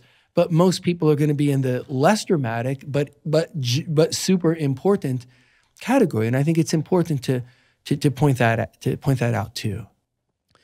How much of what we're talking about is nested on people's deep, perhaps understandable desire to just make sure that the other person doesn't leave? Right? I mean, I can't tell you how many times I've heard about or observed relationships that from the outside it seemed really unhealthy. But it also occurred to me that people are doing things on both sides of the relationship that ensure that the other person doesn't leave. So I'm not talking about a physical trapping of someone in the environment. Right. I'm actually talking about the opposite. I'm talking about somebody going against their better judgment, right, and doing things for the other person or against themselves or both, perhaps even in the context of what looks like healthy family, like doing an excessive amount of raising of children or excessive amount of work to support the family, simply to ensure that the other person doesn't leave. Right, right. Here again, we can look across the spectrum, right? So before this, you had talked about relationships that can be very unhealthy, like a narcissistic person, and how can those relationships develop? It's important that we touch on that in the context of this, because that's sort of the extreme example. So people who are narcissistic, meaning a narcissistic character structure. Now, we're getting into the realm of significant psychiatric problems. And people who are narcissistic are exploitive, right? They're a bottomless pit of need arising from vulnerability. And yes, they can be helped. And if someone out there thinks I'm narcissistic, then I'm not trying to be negative or mean. Like, you can get help and you can be better. That's the whole point of what you and I are talking about here, right? So people can change, but someone who's coming at the world through a narcissistic character structure is exploitive of the other, and then can say, survey a room and find that person who's had trauma such that that person is going to be desperate not to leave a relationship, and then they can exploit that person and often behave in awful ways, and the other person won't leave. Now, I'm giving an example. It's not the case that way every single time, but that's the dominant picture. If you have a narcissistic person, and who is that person more likely to pair with, and then you sense the vulnerability, the desire for the other person not to leave. So, and that person would have to have then significant problems in themselves, like instead of a pathological level of narcissism, a pathological level of dependence, for example. So we're in the realm then of real problems. And again, real problems can be treated and real problems can be improved. And that's why we have clinical care. But it can also serve as a model for seeing the ways that are less dramatic, right? So there are many people who, through the desire for the other person not to leave, and we could call that attachment insecurity, right? And maybe if we leave away the stereotyped version of it, right, the person doesn't feel securely attached to the other person, right? And somewhere inside of them, they've learned that if they're more pleasing, right, if they give up little parts of themselves, that person won't leave, right? It might be because that's why their mother didn't leave their father when they think about it. It might be that's why their father left their mother, because their mother wouldn't do that, right? Whatever it may be, or it may be their own prior life experience, or who knows, something they read but forgot. I mean, usually it's something more salient, not always. But they've internalized something that leads to a compromise of the self. Now, again, that's not what attachment insecurity is, right? Attachment insecurity is just feeling some insecurity about the attachment. So, for example, I feel attachment insecurity about just about everything, right? I've had the experience of sudden, very painful losses happening, right? So I have attachment insecurity in the sense that I'm worried, right? I get anxious about like people going away, and I can, want to over control. But I recognize this inside myself. I try and do my best to say, look, I don't want that to make me unhealthy. I want to recognize it. I want to find some happy medium where I honor that in me, but don't get carried away with it to the point where I try and over control, and then I push my relationships away, right? So I say that because there's such a contrast between that kind of attachment insecurity, which can involve over control, right? and the kind of attachment insecurity that can involve compromise of the self. So, and we want to be very, very careful. Like, we want to be careful, like, what is a trauma bond and what does it mean? We want to be careful. What is attachment insecurity and what does it mean? A certain kind of attachment insecurity can lead a person to make progressive compromises of self that are not good and healthy for them. I'm curious about some of these unhealthy relationships from the other side, meaning from the side of the person who is, let's hope not, but in some cases exploited, or who's being taken advantage of, or in this scenario of a narcissistic person or an abusive person is the one who's taking the abuse. Often it seems the victim in that scenario will be truly stuck in that situation. They can't leave for financial reasons or kids or their own internal workings, their psychological machinery has them locked into that in some way. And it's that locked in by psychological machinery that I'm interested in. And I think a lot of people are interested in, because from the outside, we just look at that and say, why doesn't the person leave? Why don't they just leave? But clearly there's something about that situation that, quote unquote, works for them. And by works for them, I don't mean that it's adaptive. Clearly it's maladaptive, but that works for them. The possibility I raised earlier perhaps is relevant here. Maybe it works for them because they know that the narcissist gets some sort of internal reward for engaging in this kind of dynamic and therefore won't leave. And the other person not leaving is of more value to them than feeling safe even, right? So it's trading one form of safety for another. Or perhaps the victim, as we're calling them in this scenario, is somebody who, feels a great sense of reward by serving somebody more powerful than them. This raises all sorts of interesting questions, perhaps about power dynamics as well, which I certainly have questions about. But what are some examples of the internal workings of such a person that reside within those bins of structure of self or function of self that would put someone into that sort of situation and lead them to stay in that kind of situation? Yeah. Well, any situation like that, if it's, as you say, working for a person, which at times, we see that from the outside because things continue to go along and things continue to go forward.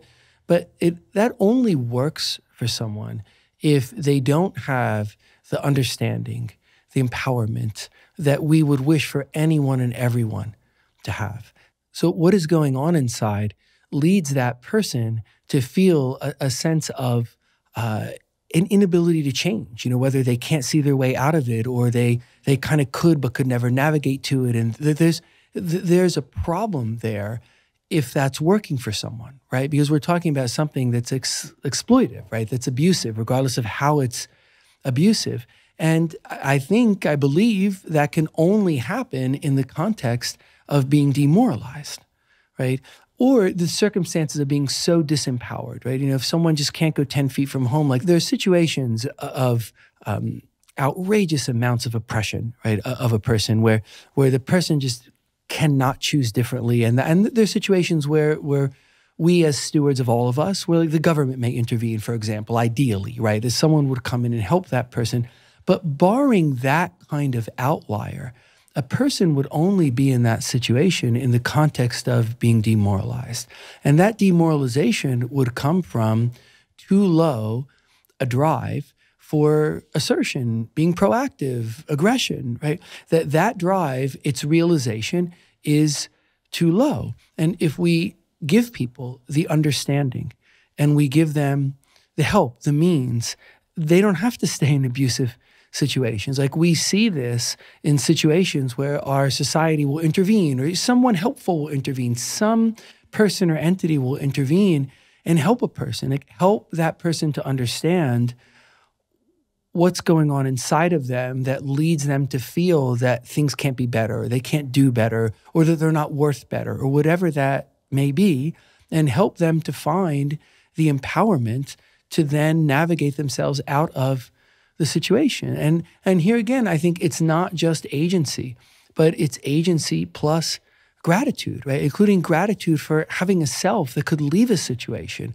When people are in situations like that, we talk about people as beaten down, it's a way to kind of capture what I think that feels like and how much suffering there is in those situations to be in that place and to not have the agency to get out of it, then the person is not feeling a sense of gratitude for self, right? They feel so bad about self that there's nothing to be grateful for, right? And there is so much to be grateful for, right? I mean, we could go through any person in a situation like that, and we could list wonderful things about that person, adaptive things about that person, kind things about that person, diligent things. There are things like that in every person. But if the person can't see that, they can't attach to that, they can't have the agency and gratitude, then they stay in a situation that is really defined by the agency and gratitude, and therefore that aggressive assertion, proactive drive being expressed at such a low level. I can see how a healthy relationship could exist in relative isolation, not complete isolation. And here again, I'm referring to or thinking about a romantic relationship. I can see how a healthy romantic relationship could exist in relative isolation, a few friends, some contact with family members, or in great connectivity with friends and family and neighbors, et cetera, and still be a really great romantic relationship. Sure. I can also see how the sorts of relationships that we happen to be focusing on at this moment, which are this unhealthy dynamics, are made far worse by lack of connectivity to outsiders. In fact, a previous guest on this podcast was David Buss, who's a professor of evolutionary psychology down at the University of Texas, Austin, and he talked about some of his research into the dark triad. These are narcissistic, Machiavellian, sometimes also sociopathic individuals, and how that plays out in romantic relationships.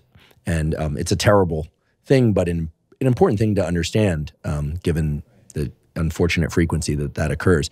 But one of the things that I remember so clearly from that discussion with David Buss was that even when there isn't sociopathy or a strong desire to destroy the other, that in these sorts of relationships, there's often an attempt to isolate the person, first by isolating them from their family, also from friends and coworkers, but all with the goal of convincing that person that no one else would want them as a way to make them, quote unquote, voluntarily stay. In other words, to undermine their sense of safety, to ramp up their sense of anxiety, except in the presence of that individual. And I'm remembering that now because, as we're talking about, why wouldn't somebody just leave? Why wouldn't they just tap into that agency and gratitude? It's clear that the oppressor in this kind of relationship has a real incentive to try and undermine agency and gratitude. Because, of course, with those, they would be revealed for what they are, and the person would feel enabled to leave. Taking us back once again to the critical need to cultivate agency and gratitude, not just in unhealthy, but certainly in healthy relationships. Right. I mean, I think the principle here is that darkness always favors the oppressor. So the oppressor wishes for darkness. So you want to isolate that person, right? Because when people see that things are better for someone else, they realize things can be better, right? When people are told by someone that they're worthwhile, or they're funny, or they're pretty, or they're smart, or whatever the case may be, they may take that inside, right? They may take inside, oh, maybe I am, I'm handsome and smart, maybe. Or they start thinking about that. They're very basic concepts that allow a person to entertain new ways to look at themselves, right? So the person who's oppressing wants that person to live in darkness. They don't want them to see that there can be better. They don't want them to be directly told that they're better than how things are. And that same darkness on the outside, say the lights are out around the relationship, is the goal of the oppressor on the inside. Now again, the oppressor may know this and be doing it consciously, but often this gets played out in unconscious ways, like the constant denigration of someone. The person isn't saying inside, gosh, I'm trying to reduce their agency, their aggressive drive really down to zero, right? But that's what they're doing. Somewhere inside, there's a knowing of that, even if it's an unconscious knowing. And then what the impact of that kind of abuse over time is a lower and lower and lower ability to bring oneself to bear, less proactive, aggressive, assertive, lower sense of agency and gratitude. That's really the definition of being demoralized, right? And that kind of abuse is always promoting demoralization, because demoralization is the darkness on the inside, right? Just as envy is too, right? Demoralization is a form of darkness on the inside. Envy is no less dark. Envy may be a lot more active, right? But in both cases, there's no knowledge, there's no growth, there's no wisdom, there's no learning, right? So they're the states of darkness. And what can happen in a way that's really so tragic to think about is you often can have an abuser, an oppressor who is living in total darkness inside, right? Living through the lens of envy. And then you can have a person who is being oppressed, who is being exploited, who is living in darkness, but they're living in the darkness of demoralization. And no, that's a very sad thing to say, to imagine, and it's been a very, very sad thing to see, right? Because if you do clinical psychiatry for long enough, you see a lot of this. And it doesn't have to be this way. No, even the people who are oppressing have it within them the majority of time to make things better. And we do see that. I took care of a man a long time ago who had been terribly abusive to his family. And was always unclear to me. It had happened years before that like he just understood. And again, I never understood like what happened that he got it. And the man really made change. Like, again, I don't know what the circumstance was that made that motivation in him, but he went back and looked at himself, and he went back and looked at how his father oppressed and terrorized the family, and how he just did it with automatically, right? Because what was rooted in his own fear of vulnerability, and he's going to lose his family and not be a man anymore unless he oppresses them. Like, he recognized all of it in him, and he had changed it so dramatically. He had removed himself from the family system. And when I got to know him, it was years later, and he was reintegrating back into the system because there had been such prolonged change, and he had communicated to the family his understanding of self. So it's not impossible. Even someone who is abusing, oppressing, coming through a narcissistic character structure, right? There's no therapeutic nihilism here, right? Things can change, and things can change in the oppressor, which isn't excusing that, right? I mean, a person who's doing things is morally culpable, right? They often are criminally, legally culpable. So that is all true, just as the ability to change is true. And then the person we think about more commonly in this situation, of course, is the person who's being oppressed. And there can be change there too. But a problem is how hard it can be, the impact of the isolation, right? And also the dearth of resources to really help people. Like, it's an actual true story of a woman who I believed with all my heart could get out of the cyclic abusive situation she was in if she had a carburetor. She had a carburetor, right? She had a car. The car didn't function. She had a place to go, right? Where others wouldn't know that she was there. And the problem was just a few $100s to change the carburetor. But it's like there's no place to go. There's no resources. And we as a society don't help people. Now, it may be that someone helped that woman and got her a carburetor and she drove away, right? But it shows how we can bring ourselves to bear as a society to offer people help, which sometimes is like the lifeline the person needs. And you know, maybe that person, you know, really needs a safe house or something very dramatic, or they need a carburetor to get away from being terrorized. But a lot of times it's just community support structures, right? Good structures around people in communities that can offer them support in situations that may be less dramatic, opportunities for interconnection, which sometimes people can find through social venues or through religiously affiliated venues. But the idea that community support systems on all levels make a huge difference. That's how, there's another level, right, beyond the relationship, right? It's the society, it's the culture, right? And that's how we, on that next level of emergence, beyond the individual relationships, can foster goodness, can foster health in each and every one of us. How do some of these same dynamics play out in non-romantic relationships? So for instance, in the workplace, I was weaned in academic laboratories. So what's most familiar to me are, gosh, unfortunately, numerous examples where people working in laboratories, not the same as mine, because I've been very fortunate to have amazing, benevolent mentors, quirky and outrageous at times, but benevolent nonetheless. But others around me have been in laboratories where, for instance, the workload was just ridiculously high. Like the demand far exceeded what any person could do. And if somebody had, God forbid, a cold or children, like it was near impossible to impossible that they could meet the standard there. Or stress dynamics, so pressure cooker dynamics that made it what anyone would call a toxic environment.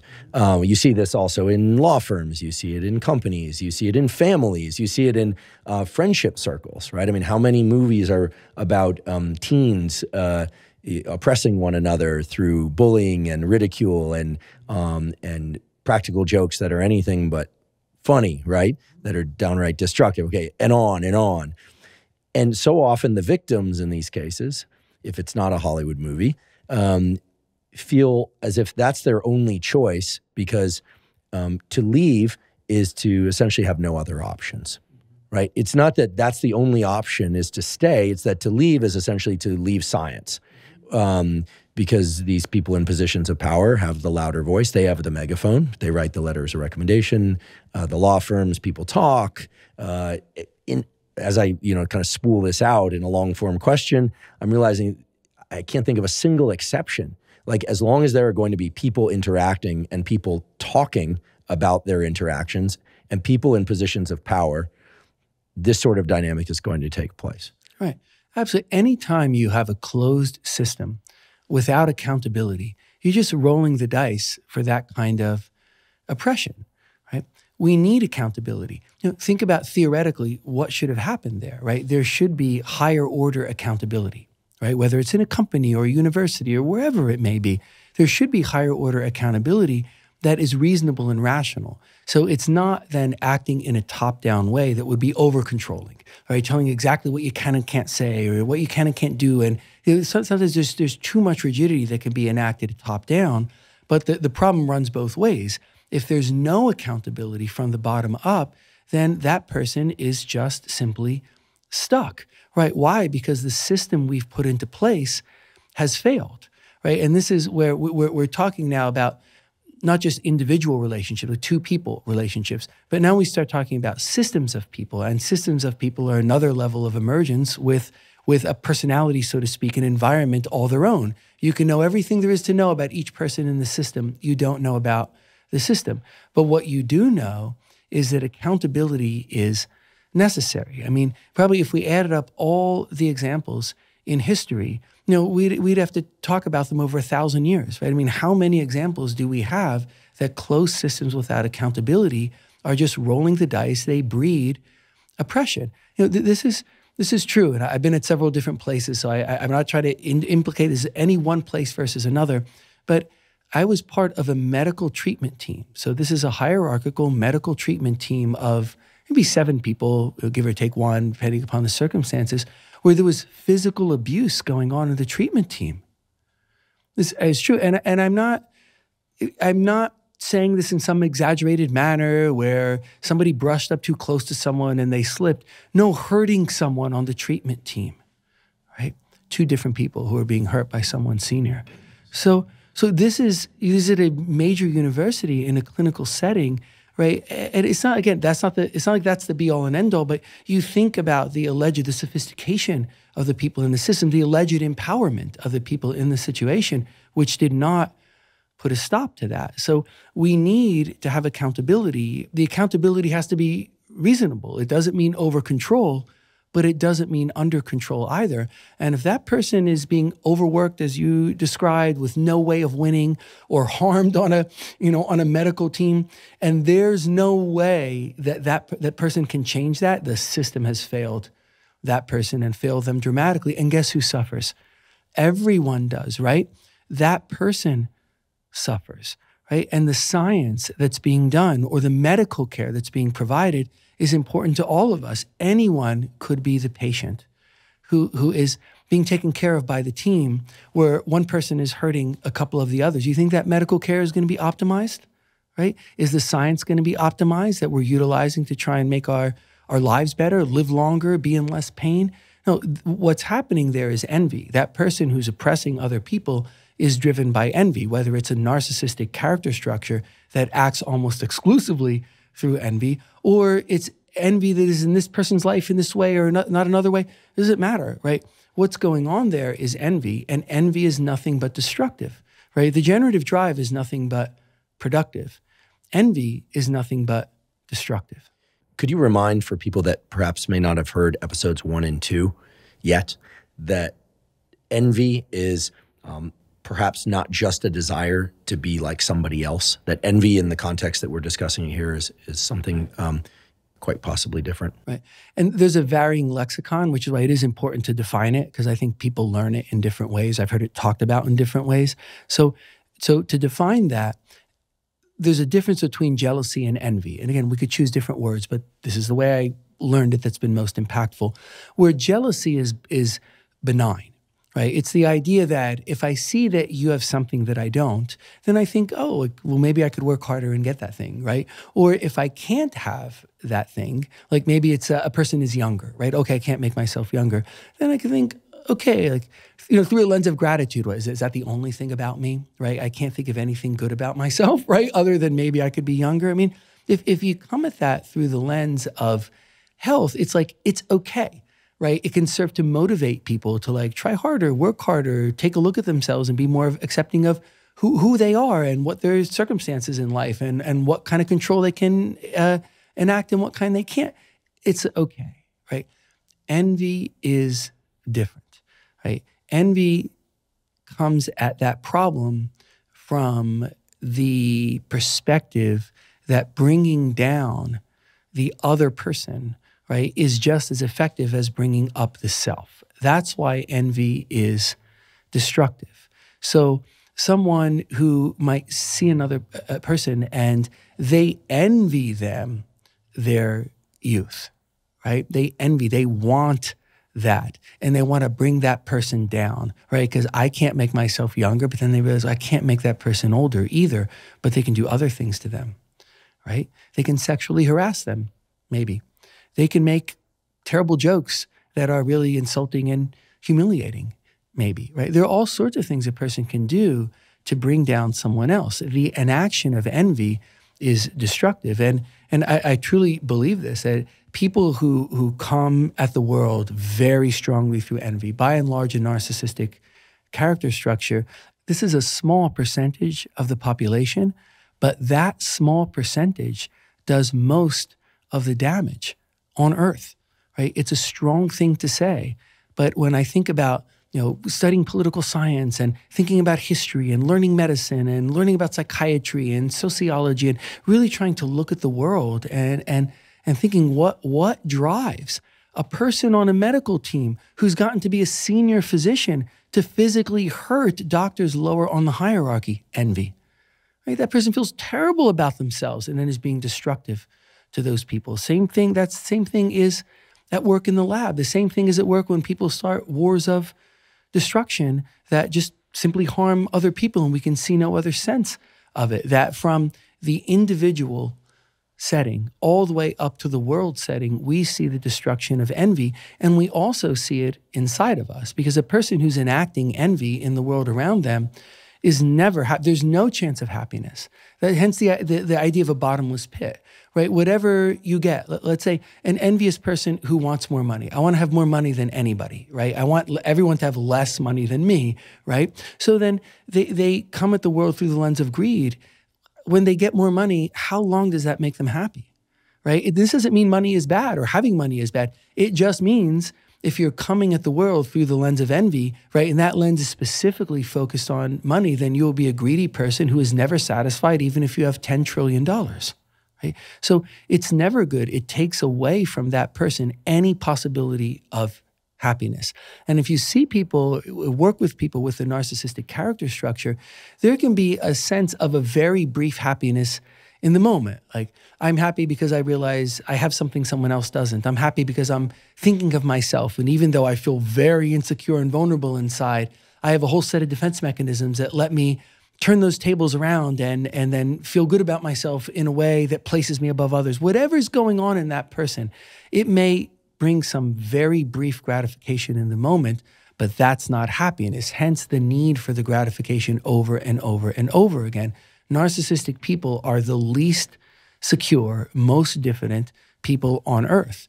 They just have a phenomenally healthy defensive structure that comes about in order to try and protect them, that leads them to go to the opposite, some of what's called a reaction formation, going to the very opposite, denial, avoidance, rationalization, projection, very unhealthy defenses that then leads that person to protect themselves from any help while they are frantically trying to gain some goodness that makes them feel good for a split second and then disappears forever, hence the tremendous predilection for destruction.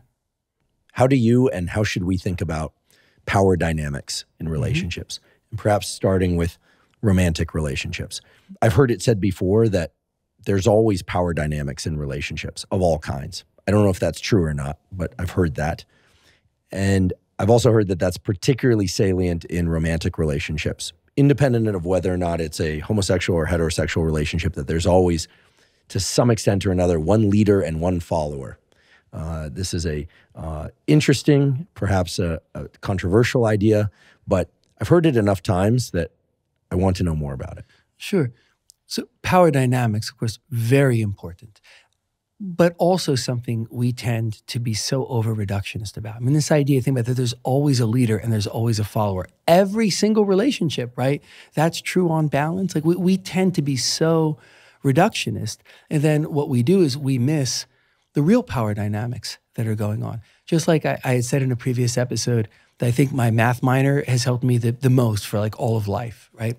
I think a power dynamics course that I took as an undergraduate in political science has helped me the most as a psychiatrist. Took it long before medical school because that class taught me so much about power dynamics. I thought it was going to be about overt power. Who has power over whom and tells whom to do what, right? But what I learned is so much of power dynamics are covert. They're under the surface. For example, they're the things that are not said. Something that was called at the time, at least, the issue of the non-issue, right? Where there's an issue between two people, like this person never takes out the garbage. That person always takes out the garbage. That person is resentful about it. Both of them know, but the person who always does it can't say so, because if they say so, the first person will punish them in some other way, right? By not taking out the garbage, then the place smells, that person goes to work and the person who's at home has to take it out, right? That's one example of the issue of the non-issue. Other examples are where someone is looking and smiling and being really nice to someone who they know is going to physically harm them if they bring to light that they're actually not happy and don't feel good about that person, right? So from the dramatic to the non-dramatic, unstated power dynamics are going on all over the place, and they're in every single relationship. I mean, unless a person is in a relationship with someone else and they're both comatose. No, I guess only one of them has to be comatose, right? There are power dynamics going on. But again, it doesn't mean that they're unhealthy, right? Because there are always power dynamics. So then what are we looking for? And again, there are a lot of things we could look for, but we could talk about really two primary things. One is look for the non-obvious, and two is the give and take. So the first, even in our own relationships, because it's interesting how many people will say, talk about the power dynamics in their relationship. They're not always saying, here are the power dynamics in my relationship, but they're telling me about them.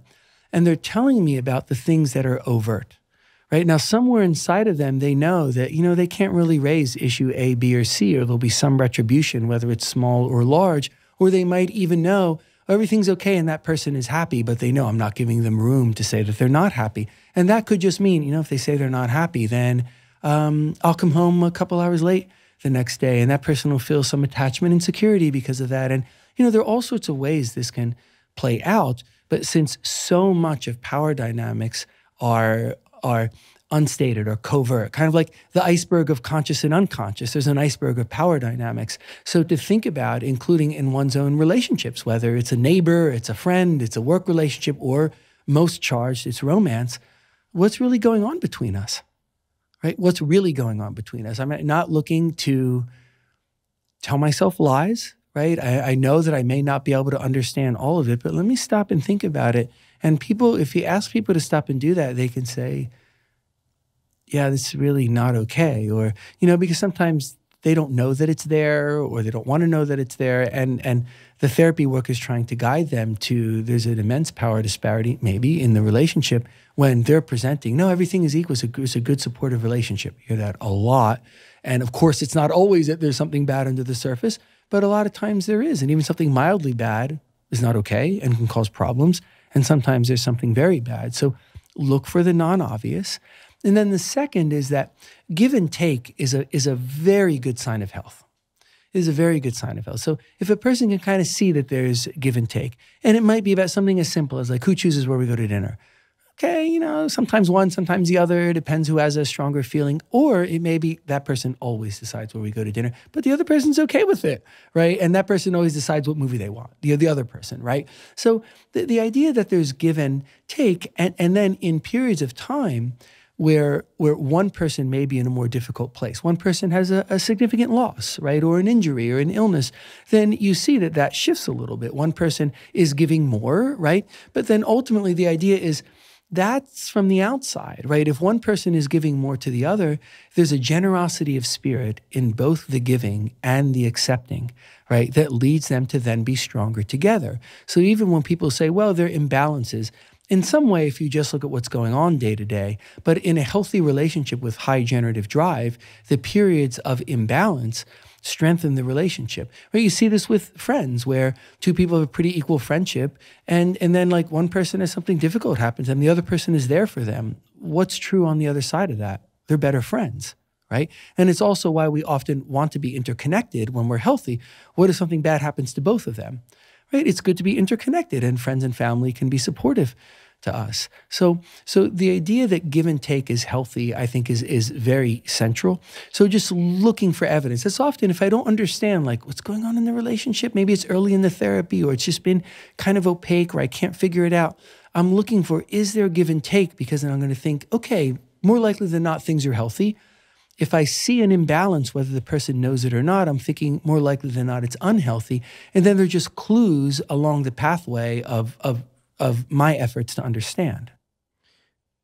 The non-obvious piece is really intriguing, as is the give and take. And I really appreciate that you brought up the give and take because that's a very concrete place that we can all look and ask ourselves, you know, even if people aren't in romantic relationships, like, you know, what is the give and take in a given friendship? And as you mentioned earlier, it doesn't have to be scripted one for one. Maybe it balances out over time or maybe it doesn't. I mean, I've had friendships that have lasted many decades even, where I can honestly say I'm always the person to reach out to the other person. But when they connect with such a depth of attention that I don't feel any deprivation whatsoever. In fact, I don't think I've ever considered that I'm the person that always reaches out until today. And so it doesn't bother me whatsoever. I feel infinitely rewarded in the relationship. Like it's generative. Right. It feels generative. Right. It doesn't have to be equal, however one wants to define equal, but it has to be mutual. Like you're getting, you know, you're feeling goodness from the relationship. So is the other person. Okay. That's good. That's coming from that high generative place. And when we really, let's say we push that concept forward to where we want to be living, not some pie in the sky, right? But agency and gratitude as verbs, the generative drive is very strongly expressed, and the other drives are subserving the generative drive, then we get to the place where we really see it is true that it is better to give than to receive. The happiest people I see are the people who are giving. Now, of course, it feels great to receive, right? But it feels better to give because there's a goodness in the self in the giving. And I remember seeing this as a child and being too young to understand it, but I was a little kid. I liked getting things, right? And as a little kid, I liked getting things more than I liked giving. Like, that's okay when you're a little kid. But what I did observe is that my maternal grandmother, who is very sweet and loving and caring, she loved giving, right? You could give her presents, and we did. And she really liked getting presents. She loved giving. Right? There was an excess of goodness. And then as I got older and I learned more like who she had been in the community and how she had been to people, and I could see, and now through the lens, that there was such goodness in her. I think she's, you know, for me, she's the shining model of goodness that I internalize as I aspire to be better. So then I think I want to be like that. I am more generative as I try and think more about giving than receiving. I'm not trying to say I'm some noble person or I'm being ascetic. I'm thinking that's a good way for us all to feel, right? Or someone, a very, very successful person that I consult with is in my life, right? Who talked about how he always makes inside of himself the best understanding of what's going on between him and another person, whether it's a very big financial deal or it's about power or it's personal, and then gives a little bit. Always. Where have we ended up? Let me give a little bit, right? And there's a person who's very, very successful, very, very happy, right? But again, I would argue the goodness in him is why he's successful and happy. It's not that he's successful and therefore he's happy, right? It's what's inside of him that fosters both of those good things, and he could be just as happy without the big success. Maybe he wasn't minded to do that, and he grows a nice garden. Like, he could be equally happy. But the point is the goodness in self to be able to do that, right? To feel good about doing that. I feel better about giving that than I would have receiving that. That's pretty stark, right? It's something given to the other that I would have gotten right now, and we're in maybe a negotiation. To give it feels better than to have it. I'm sure there are many people thinking about individuals who are highly successful, who are not givers, who are takers. I do think those examples of takers, as I'm calling them, grab a lot of attention. But I know, at least within science and the other domains of life I've been in, that there are far more successful people who are also givers. Even to a great extent. And of course, that doesn't mean that they're giving to the point of an inability to give further or to take care of themselves. The giving is part of taking care of themselves, but it's part of this generative cycle. It's not one thing. It's not a tit for tat. It's part of something that makes them feel good, makes others feel good. It's sort of anti-transactional. And as we're talking about the self and interrelations between selves in these different relationship contexts today, this word transactional keeps coming to mind. And what I'm so aware of as you're describing what healthy selves and healthy relationships look like is that it runs counter to pretty much everything that I've heard and that we hear in the world about relationships and about the relationship to self, meaning it's not transactional. It's really about a cycle. And we're using this word generative over and over in its specific context today. So I don't want to rob that word for a different purpose. But I'm imagining a sort of upward spiral in my mind, or perhaps something that's really like a circle of life that just keeps growing bigger and bigger and bigger. Maybe we could talk a little bit about this notion of relationships being transactional. I mean, it's such a loaded word. But I have a close friend who's married with more than a few children who, told me the other day, I realized that it's all kind of transactional. Like, they're extracting from me and I'm extracting from them, and it's benevolent because it's all good. And I thought, wow, this is really dreadful. Like no one wants to think that the closest relationships in their lives are transactional. And he was coming to that conclusion. I disagreed with him, and I don't know where that all sits for him right now, but maybe we could talk about the transactional versus non-transactional aspects of relationship, because we all want things. That's perfectly healthy, I believe. We all experience disappointment and pleasure and relief, and sometimes major disappointment, pleasure, relief, et cetera. But what is the role of transaction in relationships? And, how does psychiatry, how do you, and how should we think about that? Well, we often get confused because there are transactions in every relationship, but that does not mean that every relationship is transactional, right? So if we think about what transactions are, we can think of like kind of the stereotypical way. So it can also be like, here's the transaction, I'll do the dishes and you wash the clothes. Right, or for instance, I'll make the money and the other person will raise the children. Right. So there are transactions, right? But that does not mean that the be-all and end-all of it are sort of hard-hearted, calculated transactions. And transactions also occur in less obvious but equally important ways, right? So another way that transactions occur is, so right now, I'm putting something out there, right? Because I'm saying something, right? And then at a point, I stop, and I'm waiting for you to put something out there. And then I take in what you said. And we're doing something that in that sense is transactional. I'm waiting for you to give me something. I take it in, I process it, I give something back out to you. But that's not the be all and end all of it. So there are transactions, whether it's the, who's going to wash the dishes, who's going to do the clothes, or it's what do I put out there that you take in and what do you put out there that I take in, that there is something greater than, something beyond the transactional. And there is some controversy to this, a thought that there really are, a historical thought in the field, that there are just aggressive and pleasure drives in us and that everything is transactional. Now, again, we don't really have a way of disproving that. I mean, there's not going to be some equation that disproves that. But I think it's entirely disproven by human experience. And there's so many, we could talk about an infinite number of resources to consider this, but just imagine the writings of Viktor Frankl and the writings and the theories around human interactions and psychological theories that have come of it.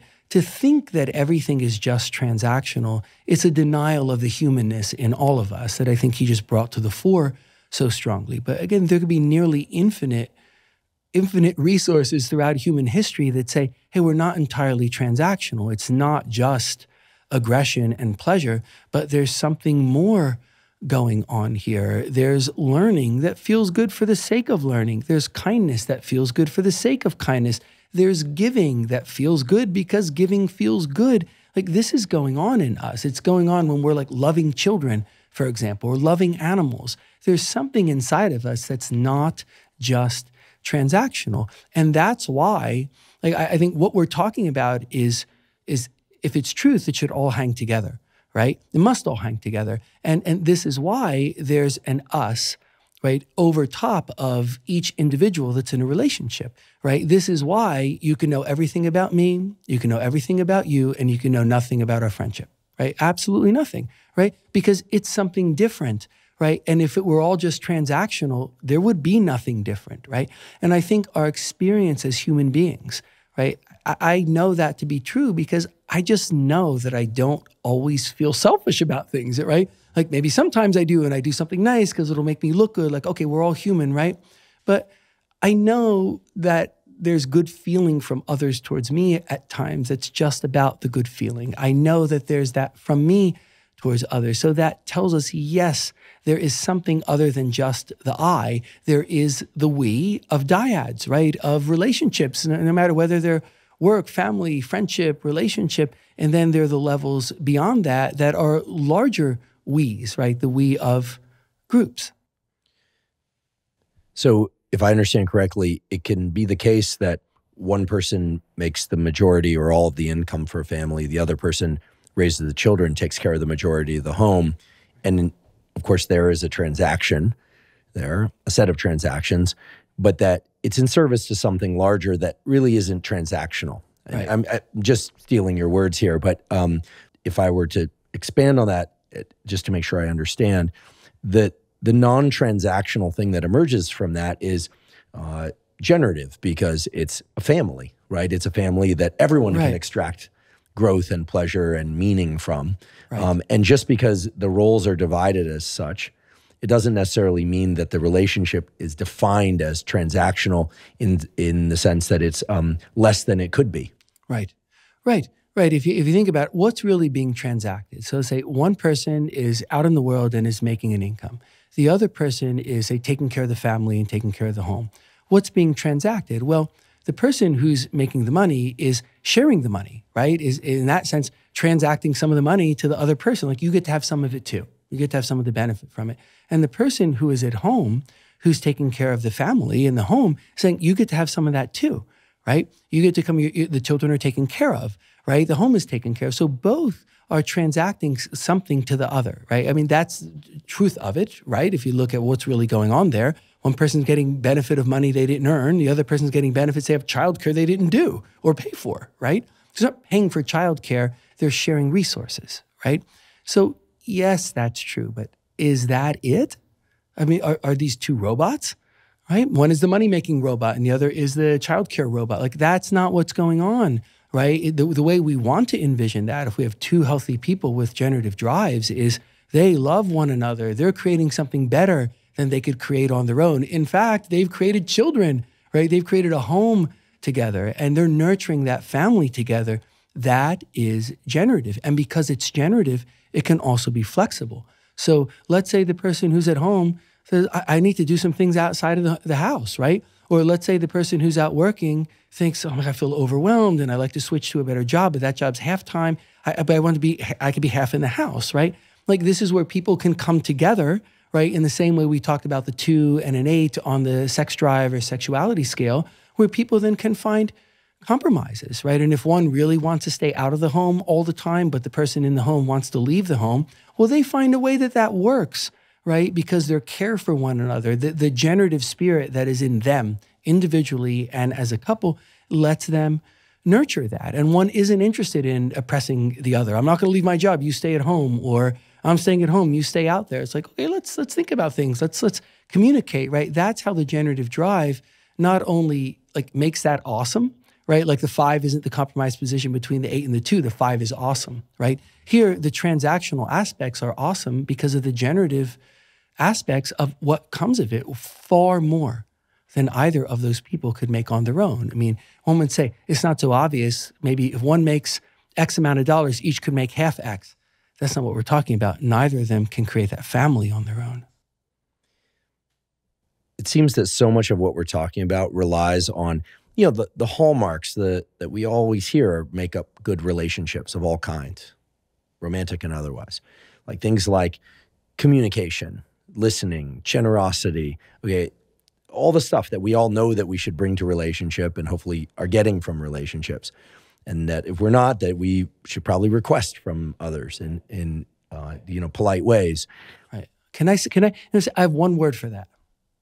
Kindergarten, right? Think about that.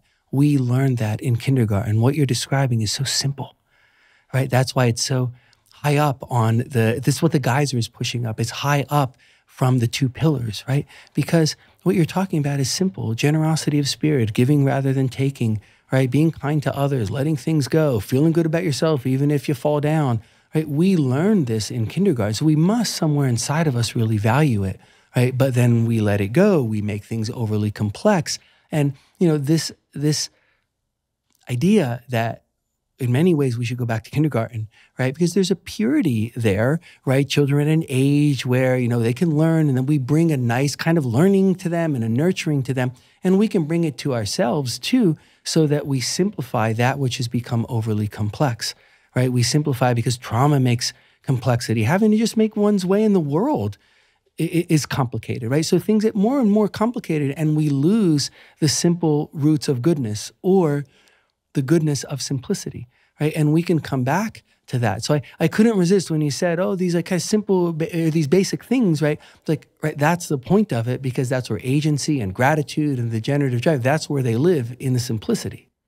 I'm glad you mentioned kindergarten. It brought me back to images of kindergarten where, as far as I can remember now, there were all the critical components of a great generative environment. Adults who really cared about us. Fortunately, there were snack time with oranges, so nourishing food. Right. There was nap time in the afternoon. Right. Like, these things are all things. You got some exercise, explore. Yeah, you could take a guinea pig home on the weekends. Yes. They had this guinea pig. I think there were several guinea pigs, but they kept trying to convince us it was the same guinea pig because they would allow one family to take home the guinea pig each weekend, and sometimes I think it didn't work out quite so well. But anyway, the guinea pig was a pervasive feature, so you learn to take care of things. And in all seriousness, now that I step back from it, there's nothing more generative, it seems, than a kindergarten classroom environment, or we should say a healthy kindergarten classroom environment. It's all about support of others. And if we go to the pillars, the structure of self and the function of self, I mean, surely there's a lot going on at home too, but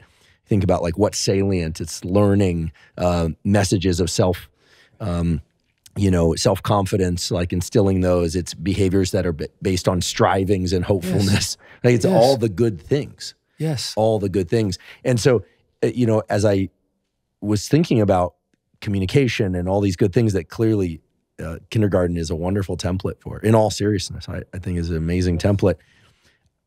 I'm thinking about what gets in the way. And of course, trauma can get in the way.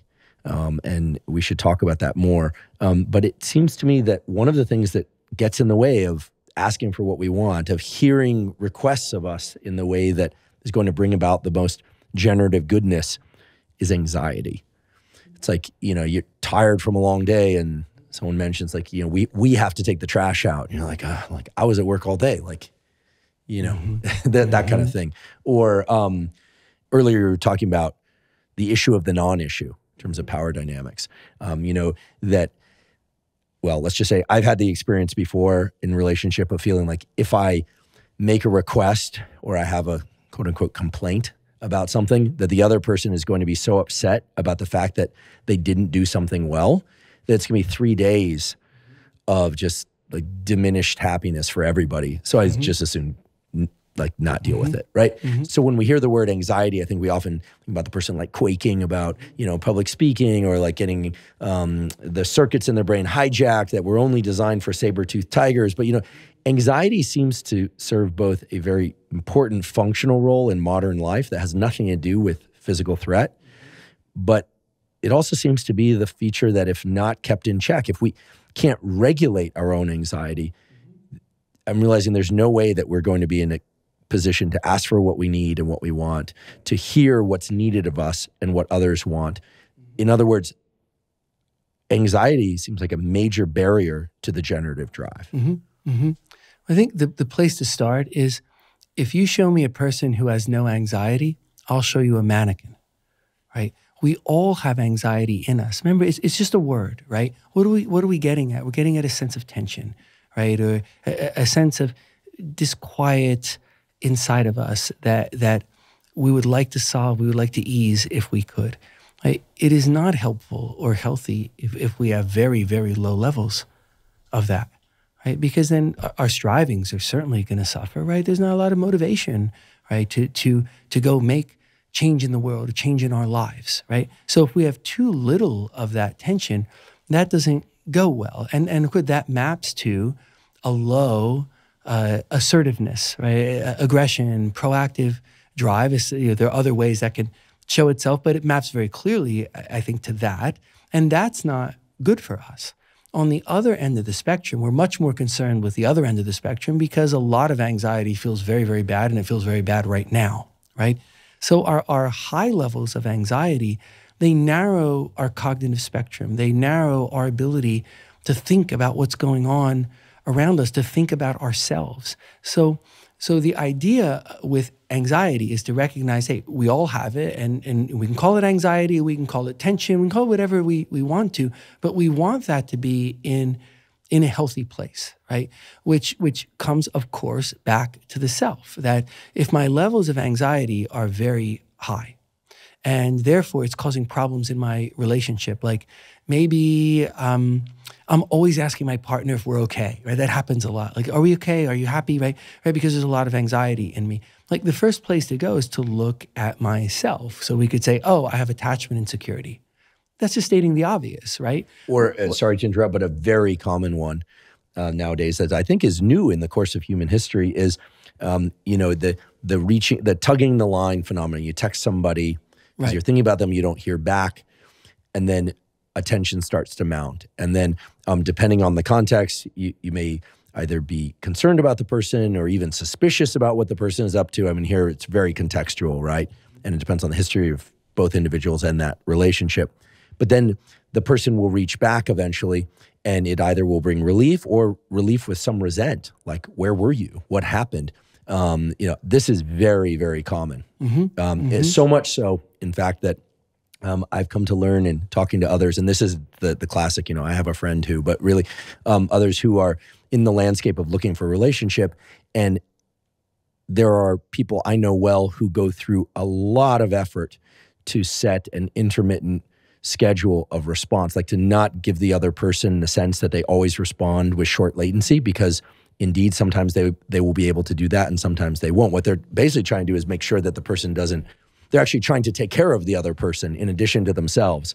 Because I think we come to expect a certain latency of response with certain individuals, and if we don't hear back with that particular latency of response, our own anxiety starts to pick up, and it can be quite damaging to a relationship. In particular, to the generative drives within us, because in that time that we're stressed, we're not tending to other things, including things that we could do for the relationship that we're so worried about. The famous scene in Swingers, right, where the person leaves a message and then and lives the whole relationship in his own mind and breaks up with the person, and they never actually spoke, right? There's the anxiety run wild, and of course, I remember that was very, very popular when that came out. Why? Because it resonated, with the insecurities we feel, and now with the ability to feel those insecurities in a much more immediate way. That person didn't text me back, right? There's a lot more of that inside of us, which really points to, if you're able to identify that you're anxious, too anxious for comfort, which again, if one looks inside or even listens maybe to what others have said or reflected, like there's a lot of data, especially introspection, to be able to identify that,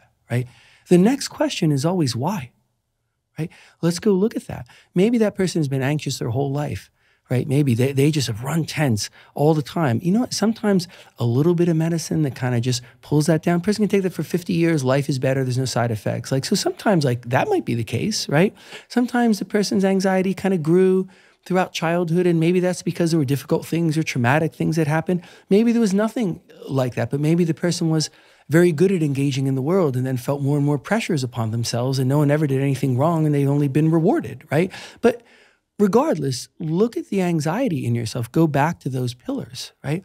And one might discover, for example, maybe the anxiety I'm feeling is attributable to the other person. Am I feeling anxious because I'm intimidated, right? Am I feeling anxious because I know that if I don't behave in a certain way, the next time there's a group meeting, there'll be some snarky joke made about me? So anxiety, sometimes it's the self.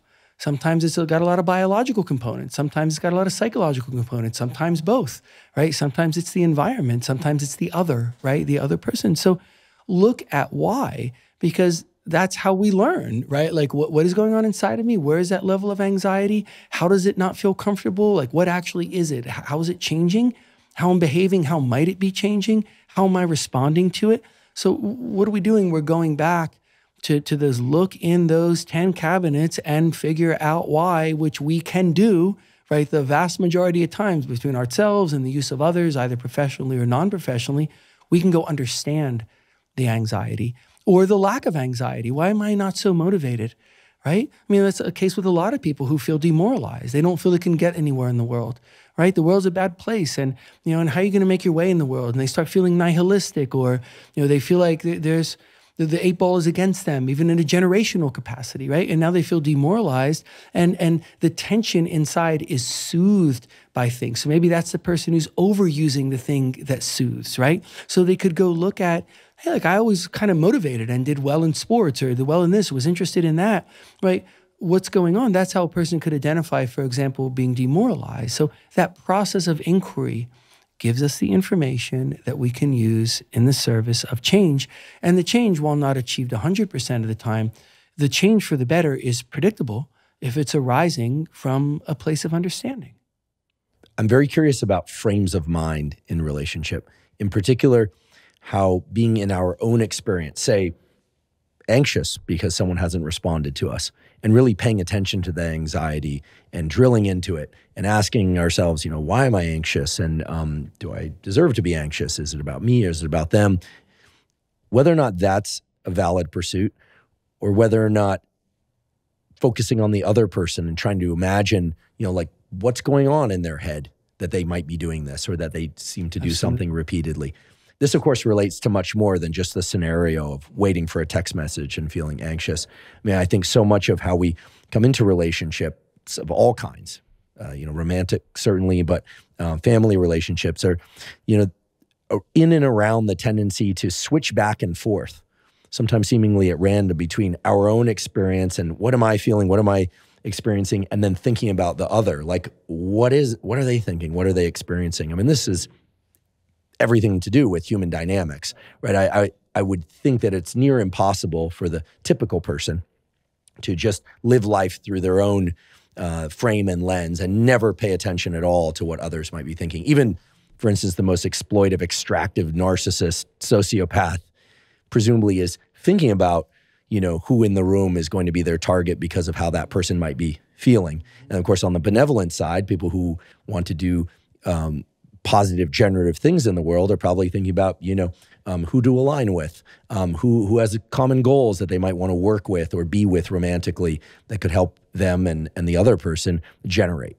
So what is this thing that we do? What is it called, and how does it work to place ourselves in the mind of others? And what roles does it serve, and what goals does it undercut when we do this? Well, so I think the first thing to say is that everything follows the same simple pattern, right? So I start with thinking about me, right? If I'm anxious, why am I anxious? What's going on inside of me?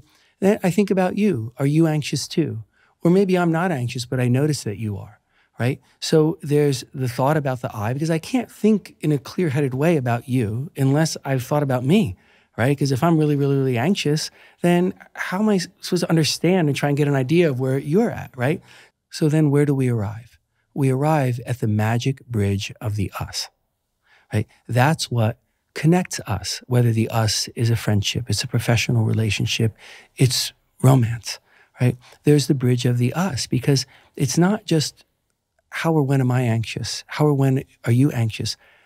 What are things like when we're together, right? Maybe I'm anxious when we're together, and well, what's that tension about? Or you're anxious when we're together, and maybe that's for reasons we could talk about and make less. Maybe there's some insecurity in one of us, or maybe the other person is behaving in a certain way that's not making the second person feel good, right? We can then come together and see, how does the us impact the level of anxiety? And how do we then take away from the us being stronger? So think about, we talked about the trauma bond. Trauma bond can be enacted in a negative way. It can be enacted in a positive way.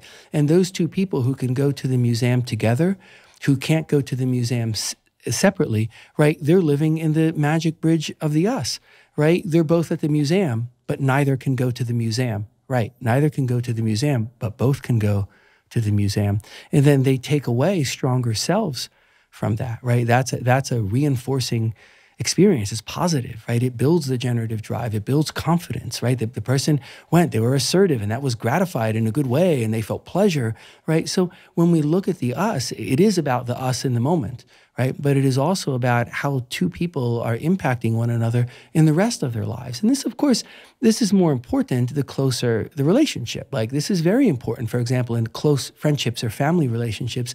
And I think this is of extreme importance in relationships, right? These are the two people who presumably are the closest to one another on earth.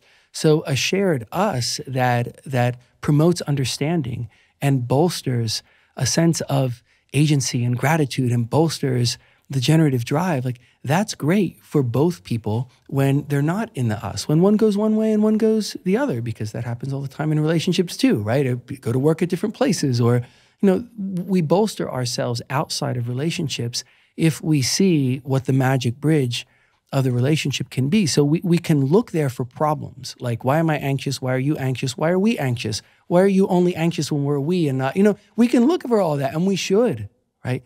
But we can also, even more powerfully, look for the good there, right? How can our shared bond, whatever it may be better for both of us? And what stronger incentive could there be than to do that in relationships, right? Romantic relationships, the ones that are closest to us. If they're not romantic, they could be friendships. Whatever our closest relationships are, they're the most important vehicles, so to speak, to better health and happiness, to getting to that place of peace and contentment and delight, right? The us is very, very powerful. In fact, even more powerful than the I and the you.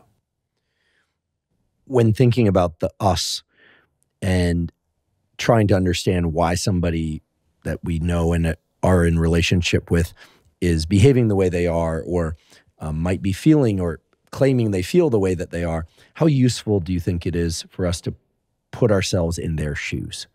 I can think of all sorts of ways in which this could be beneficial. I can also think of all sorts of ways in which it would be focusing off the self and our own experience in ways that might be defensive avoidance or denial, right?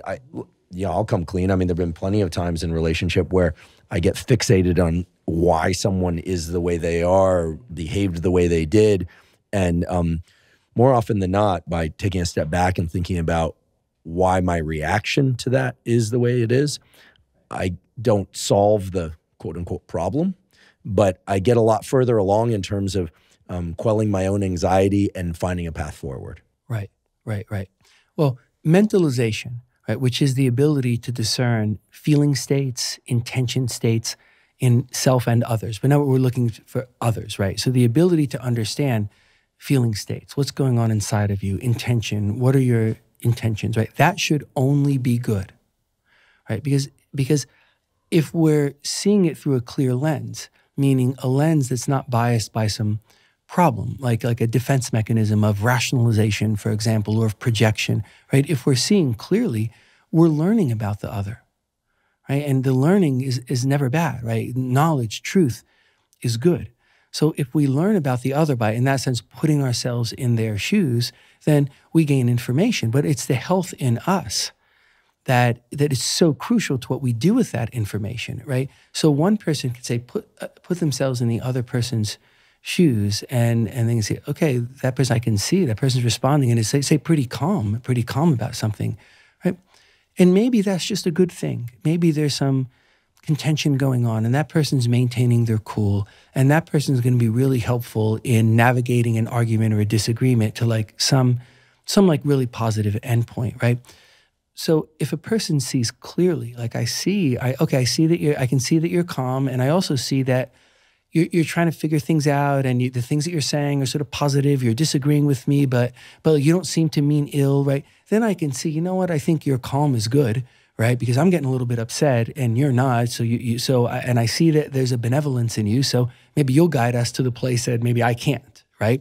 But think about if there's not a clear lens inside of me, right? If I have a defense system that leads me to externalize responsibility, that leads me to project, or leads me to do all sorts of things that are not healthy, now I might think, well, you're calm because you just don't care about me, right? I mean, so think about the same exact thing, right? Now, in the example we're giving, the person in your position is like being really benign and benevolent, but it happens all the time where that is misconstrued.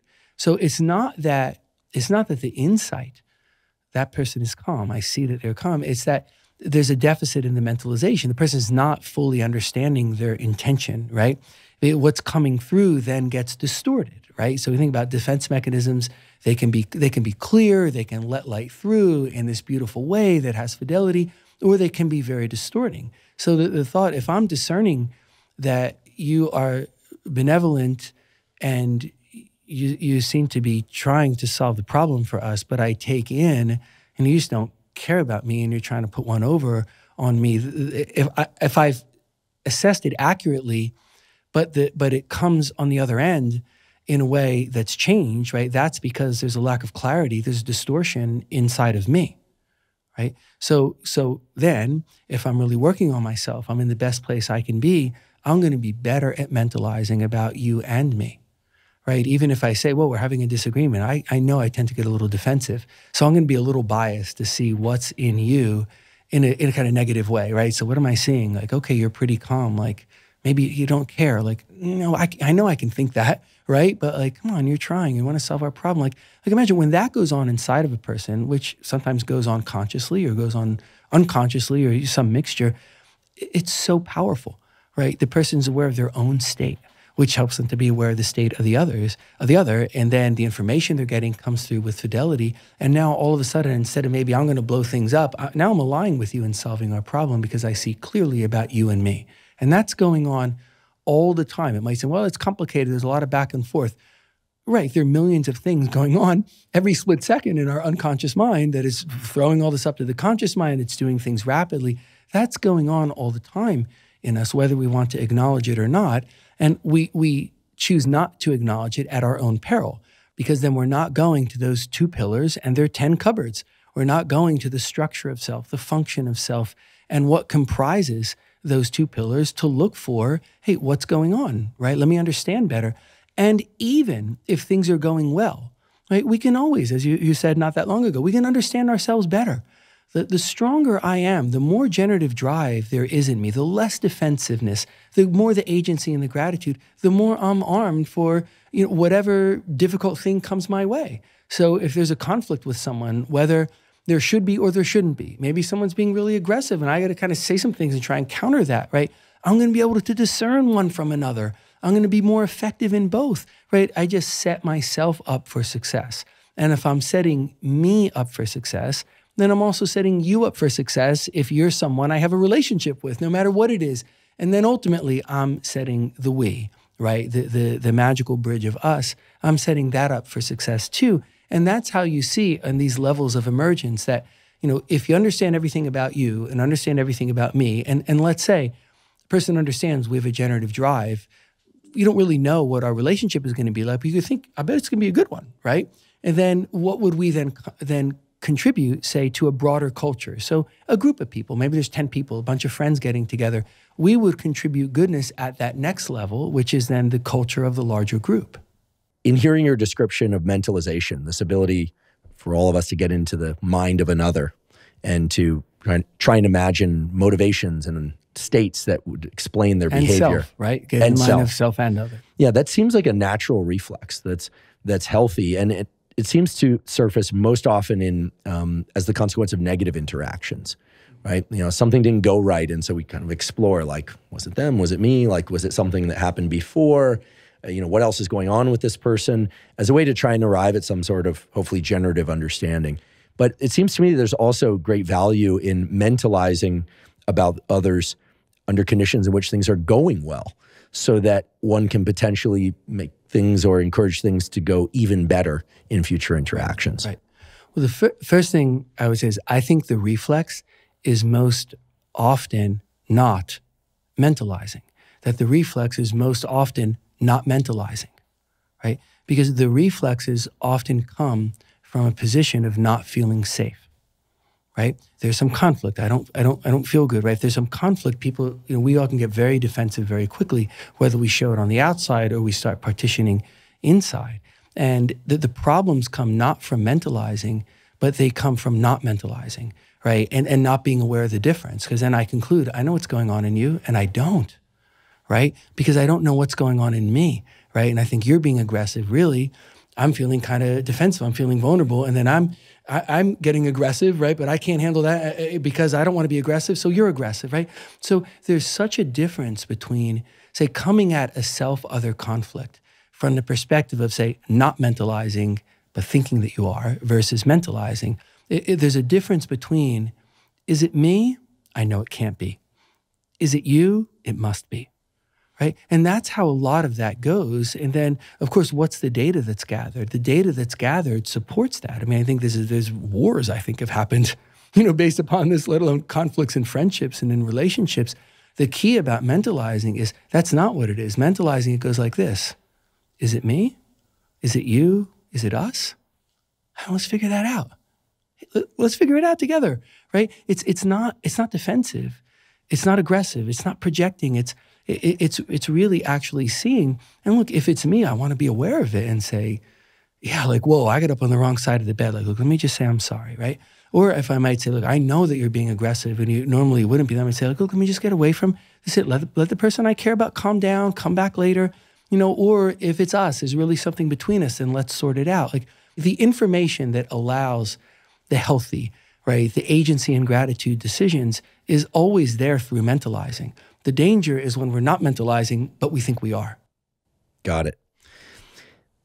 In keeping with thinking about others and what's going on with them, mentalizing that is, and in thinking about what's going on with ourselves and the exploration of the cupboards under the pillars of structure of self, function of self, and our desire for all of that to geyser up into agency and gratitude. One thing that we hear about so much these days, and generally I think it's good that people are talking about them, are boundaries. Right? You've crossed my boundary, or I'm setting a boundary. And I've certainly embedded the message in my head that in order for certain relationships to be at their most loving in my life, sometimes the boundaries require very little frequency of communication. But that doesn't mean the relationships aren't ongoing. Mm-hmm. So what are your thoughts on boundaries, and how should we think about boundaries for sake of healthy relationships? Mm-hmm. Mm-hmm. Well, healthy boundaries always start inside. And then once we have them squared away inside, we can project them outward, right? The same as everything works, right? It starts with the self, and then it includes the other. So let's say you took an example of a friend who's just a little too presumptuous, right? Like the kind of person you'd rather knock on your door, but who just opens the door and comes in, like that kind of thing. And you like the person a lot, and there's a lot of resonance, and you don't want to lose the friendship. And then, so let's imagine what could happen here. It's not the only thing that can happen, but a thought experiment, right? So the person may then question themselves, like, is there something wrong with me? Like, because I don't really like this person coming in my front door. Like, is that just me? Am I being weird about that? Or another person can kind of stop and think about that, and they can take stock of self, and they can arrive at an answer, right, for themselves. Like, look, that person may conclude that, you know what, people I'm as close to as this person come in my front door, you know what, that's okay, right? You know what, I don't need to set a boundary there, right? That's possible, right? More often, what the person concludes is, no, I don't really want that. Like, I do actually want this person to knock on the door, and that's okay. There's not something wrong with me. It's not that I'm being a jerk. It's not that I'm being a bad friend, right? Because what are they saying? You might say, oh, they're preparing for what the other person could say. But no, they're countering what they're testing out to themselves. Does that mean I'm a bad friend? No, right? That kind of thing. So they know, and then they understand, and then they have the right to set the boundary, right? Like, okay, it's my house. I try and be generous, but I still don't want people coming in the door. Like, you come to some conclusion that setting the boundary is okay, and you're squared away with it inside. Then you communicate the boundary outward, right? And you decide, how do I want to communicate that? Like saying, hey man, don't come in the front door anymore. Like, that's not so good, right? Now the friendship is really on the rocks, right? But to say to someone something like, yeah, look, I care about you, and I trust you, and I know you feel the same way about me, but like, it just makes me nervous, when people just come in the door. Like, do you mind? Like, is it okay? Like, if you just please knock on the door. Now, think about how that's been done. Like, it's so accurate, right, to what's going on inside the person, to how the person wants to communicate with the other. Then you have the highest likelihood of effectiveness, right? And the person also, in that sense, has sort of the clean conscience, so to speak, that lets them take in information back. So let's say the other person hopefully has a high generative drive, and all the good things we're talking about could say, oh, I'm sorry, I didn't mean to make you feel uncomfortable. I kind of just automatically do that. Or, I always do that at my brother's house and it's close by, or whatever the person is saying. No worries. Okay, everything is fine, right? But let's say that person does get mad. Right? Now like, whoa, what's going on in this person, right? Because now what you're doing is you're seeing signs of unhealth in the other person. And it may be that, whoa, that's not so healthy with the person, but I like other aspects of the friendship, and that seems like kind of a strange idiosyncrasy. Then you might decide, you know what? I want to keep this friendship, so I'll start locking the door. And the person has to knock. Or you might think, okay, am I seeing something here that's about lack of consideration, right? That's about selfishness, that ultimately may be about envy. I'm going to walk into your house and ruin your privacy, and I'm going to walk into your house and make you feel anxious. I feel entitled to do that. Like, the kind of thing that's really coming through the lens of envy. So then you start thinking about that. And maybe, not always, of course, sometimes you find a friend who can do the right thing. Sometimes you find a friend who can't, and you can still make the friendship work. Sometimes you find a person who's not a friend, right? And you see, like, oh, that's how everything is with this person. You realize, like, there's no us. There's no us, right? And that's how people can leave relationships that ultimately are exploitive in one way or another, whether it's a friendship, it's a romance. If a person really understands there's the me, the you, the magical bridge of us, and then, wait, there's no magical bridge of us. I feel that there's a magical bridge of us, but the other person doesn't. There's immense power of understanding, and then of appropriate self-care and self-protection. Over and over again, not just during today's episode, but in the previous 2 episodes, it seems that getting squared away with oneself, or at least one's own internal processes to some degree, right? Gaining some insight as to where the negative or even positive emotion within us is arising when we're in relationship to anyone or anything. It just seems so key. It's like the foundation of it. You said, like, getting to the maximum amount of agency and gratitude is the goal, really. And that's done by cycling back through the cupboards that reside under structure of self and function of self, and asking questions about oneself. And really, unless we are trained psychiatrists like you, none of us really should be doing that for the other person, it seems. This is really each and all of our own responsibility to do for ourselves, but that it serves others in so many positive ways.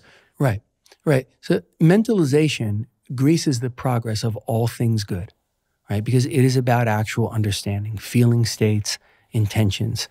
But I have to first mentalize about me before I mentalize about you. A way of putting this would be, if I'm thinking about you before I'm thinking about me, I'm on a fool's errand, right? You have to start with the self and to try and attain clarity of self, or to realize that you can't, right? Like it's a very important nuance. If I know that, say, there's trauma in me about a certain thing, and I know that I respond in ways where sometimes my emotions get high and I can't quite think through it all, right? Which can happen to me with references or something that's encompassing a certain kind of trauma. I want to be aware of that, right? So this is the idea of not only being aware of what you know about yourself, but being aware that there are things you don't know about yourself. So if I know enough to know that a certain kind of interaction about a certain kind of trauma really sets me to a place where I'm not able to mentalize like I normally would be, right? I'm sort of flying blind, right? Then good for me to know that, because I don't know what that's doing to me. So it's the last time to make conclusions. So let's say I'm in that state. Let's say I'm in that state because of something that just happened, right? And now we have some sort of conflict, right? Then for me to realize, like, well, what's going on in me? I'm bringing to this a lack of clarity because I'm really activated, right? In that sense, the anxiety, the tension in me has been raised. The negative emotion, that reflexive negative affect, feeling, emotion has been raised in me. And then I realize, like, I don't know how it's going to go if we interact about it now, because I can't rely on me. So like, hey, can we talk about this later? The same way, if you recognize in the other, that person who's usually rational is all worked up, recognize that in the other, right? And maybe that person doesn't realize that, they still want to interact. And you say, oh, can we, let's revisit this. And we're both kind of calm, cool, and collected, right? So mentalization greases the wheels of all progress, but like anything else, has to be deployed in a way that works. And the way that works is I start with me, then I go to you, and then I go to us. I'm fully on board the start with me, then to the other, and then to us model. It makes total sense. In fact, so much so that I'm starting to build an image in my mind where first is a kind of a rule, which is, it starts with self-understanding and, thoughtful, structured inquiry along the lines of the map that was laid out in episodes 1 and 2 of this series and that we've been alluding to numerous times today. Yes. And then there's a second line or rule that I've got, written on this imaginary piece of paper in my mind, where anytime I default to thinking about another without first going to my own map and exploring what's going on with me, that my own map starts to become blurry, like I'm losing access to it and it potentially could disappear. I'm just creating this in my own mind as a way to create a little bit of, I think, healthy anxiety. I like it. Yes. To really go there first. Paints the picture, yes. And, the purpose in having such a, an image in my mind that, access to the self and understanding of self is potentially drifting away is because I think for me, there's a third line in this rule set that I'm imagining, which is that the less understanding we have of our own map and internal process, the more likely I am, or we all are, to just latch on to an unhealthy map, another unhealthy map. Yes. I have to or believe even this. Follow the directions of our own unhealthy map, right? Which leads us to someone else's unhealthy map, and then we latch onto it, like you said. Yeah, absolutely, yes. Yeah, that's right, because it's still active, even if it's blurry or if it's obscured from my awareness and drifting away. If I'm trying to guide myself with my broken compass, I run into someone else with a broken compass. Now we're both wandering, right? So be aware, if the compass isn't working the way we want it to, can we go look at that? Can we make the map healthy, make the map accurate, make the map guide us towards what we want, because then we will find other people who've worked on their own maps that way. Absolutely. And, and so often I hear about, and frankly, I've experienced, this feeling like, oh, it's just a matter of finding somebody who is healthy, right? And then things will be much easier and much better. And surely that has to be the case. And surely there have to be instances where people, have a interaction with somebody that leads to a relationship with somebody, and the other person is much healthier, and whatever trauma we come to the relationship with is best supported or better supported than it would be if we were with somebody exploitive or who was truly damaged, in some way, who basically had a map that was really, I don't want to say screwed up, but that they had not explored. They need a lot of work. They need a lot of work on the map. But I don't see that very often. I definitely see people who, at least from my outside read, seem to have healthy maps or are doing regular exploration of their maps and therefore healthy. Who knows? I don't know what they do with their time in every domain of life. But once again, we come back to this importance of understanding what's in those cupboards, what's in those pillars, as a not just important, but critical step in understanding and building ourselves in positive ways. And as I said once or twice before in this series, but I'm going to say it again, and I'm sure again and again before we conclude this series, is that what's so attractive about this map is that it sets a very clear and simple set of ideals. Not necessarily simple to attain, and as you said, it takes time, but agency, concept, yes, and gratitude, empowerment, humility, leading up to peace, contentment, and delight, all as action states, not as passive states to just bask in and disappear. And this notion of the generative drive, and by now in this episode, I'm sure people are well on board the understanding that the generative drive is not just about going out and doing things. It's about doing things in service to and in a way that supports learning, knowing, creating, not just of others and in the world, but inside. Yes. I love the map imagery because you can almost see the map changing, right? As the person, I imagine the person is busying away in the cupboards, right? Oh, there's a lot to work on in this cupboard, and they're busying away and they're doing the work, and we can see the map changing. That path that looked like a really good path actually goes through a swamp. You can see the swamp on the map now, it appears on the map. That other path that looked like it's a little circuitous, that's a good path, right? It might be a harder path. It is a little circuitous, but look where it leads, right? The map becomes clear as we do the work on ourselves. Yes, and also the understanding that you've laid out for us here really helps avoid a lot of the common pitfalls that are associated with, sticky language, and sticky for good reason. I mean, what's stickier and more interesting for people that are interested in themselves in relationship than things like, boundaries or labels like anxious attached or secure attached. And right. I'm not being disparaging of those labels, but I'm realizing those are just labels, right? They don't define action items and specific lines of inquiry to get us back into our self-understanding over and over, and not as a full-time job, right? We all have to live our lives, but as a way actually to be more leaned into life in the outside world. Those labels define people no better than the numerical diagnoses in the psychiatric taxonomy book that we glorify, right? Labels are not understanding. Numbers are not understanding. They can help. Taxonomies are good. Sometimes labels let us categorize things, but labels are not a substitute for understanding. Numbers are not a substitute for understanding. If we look at ourselves, we get real understanding. And that's what makes the difference. That's what bolsters agency, gratitude, all those good things, clearer mentalization, greasing the wheels of progress more, the generative drive getting stronger.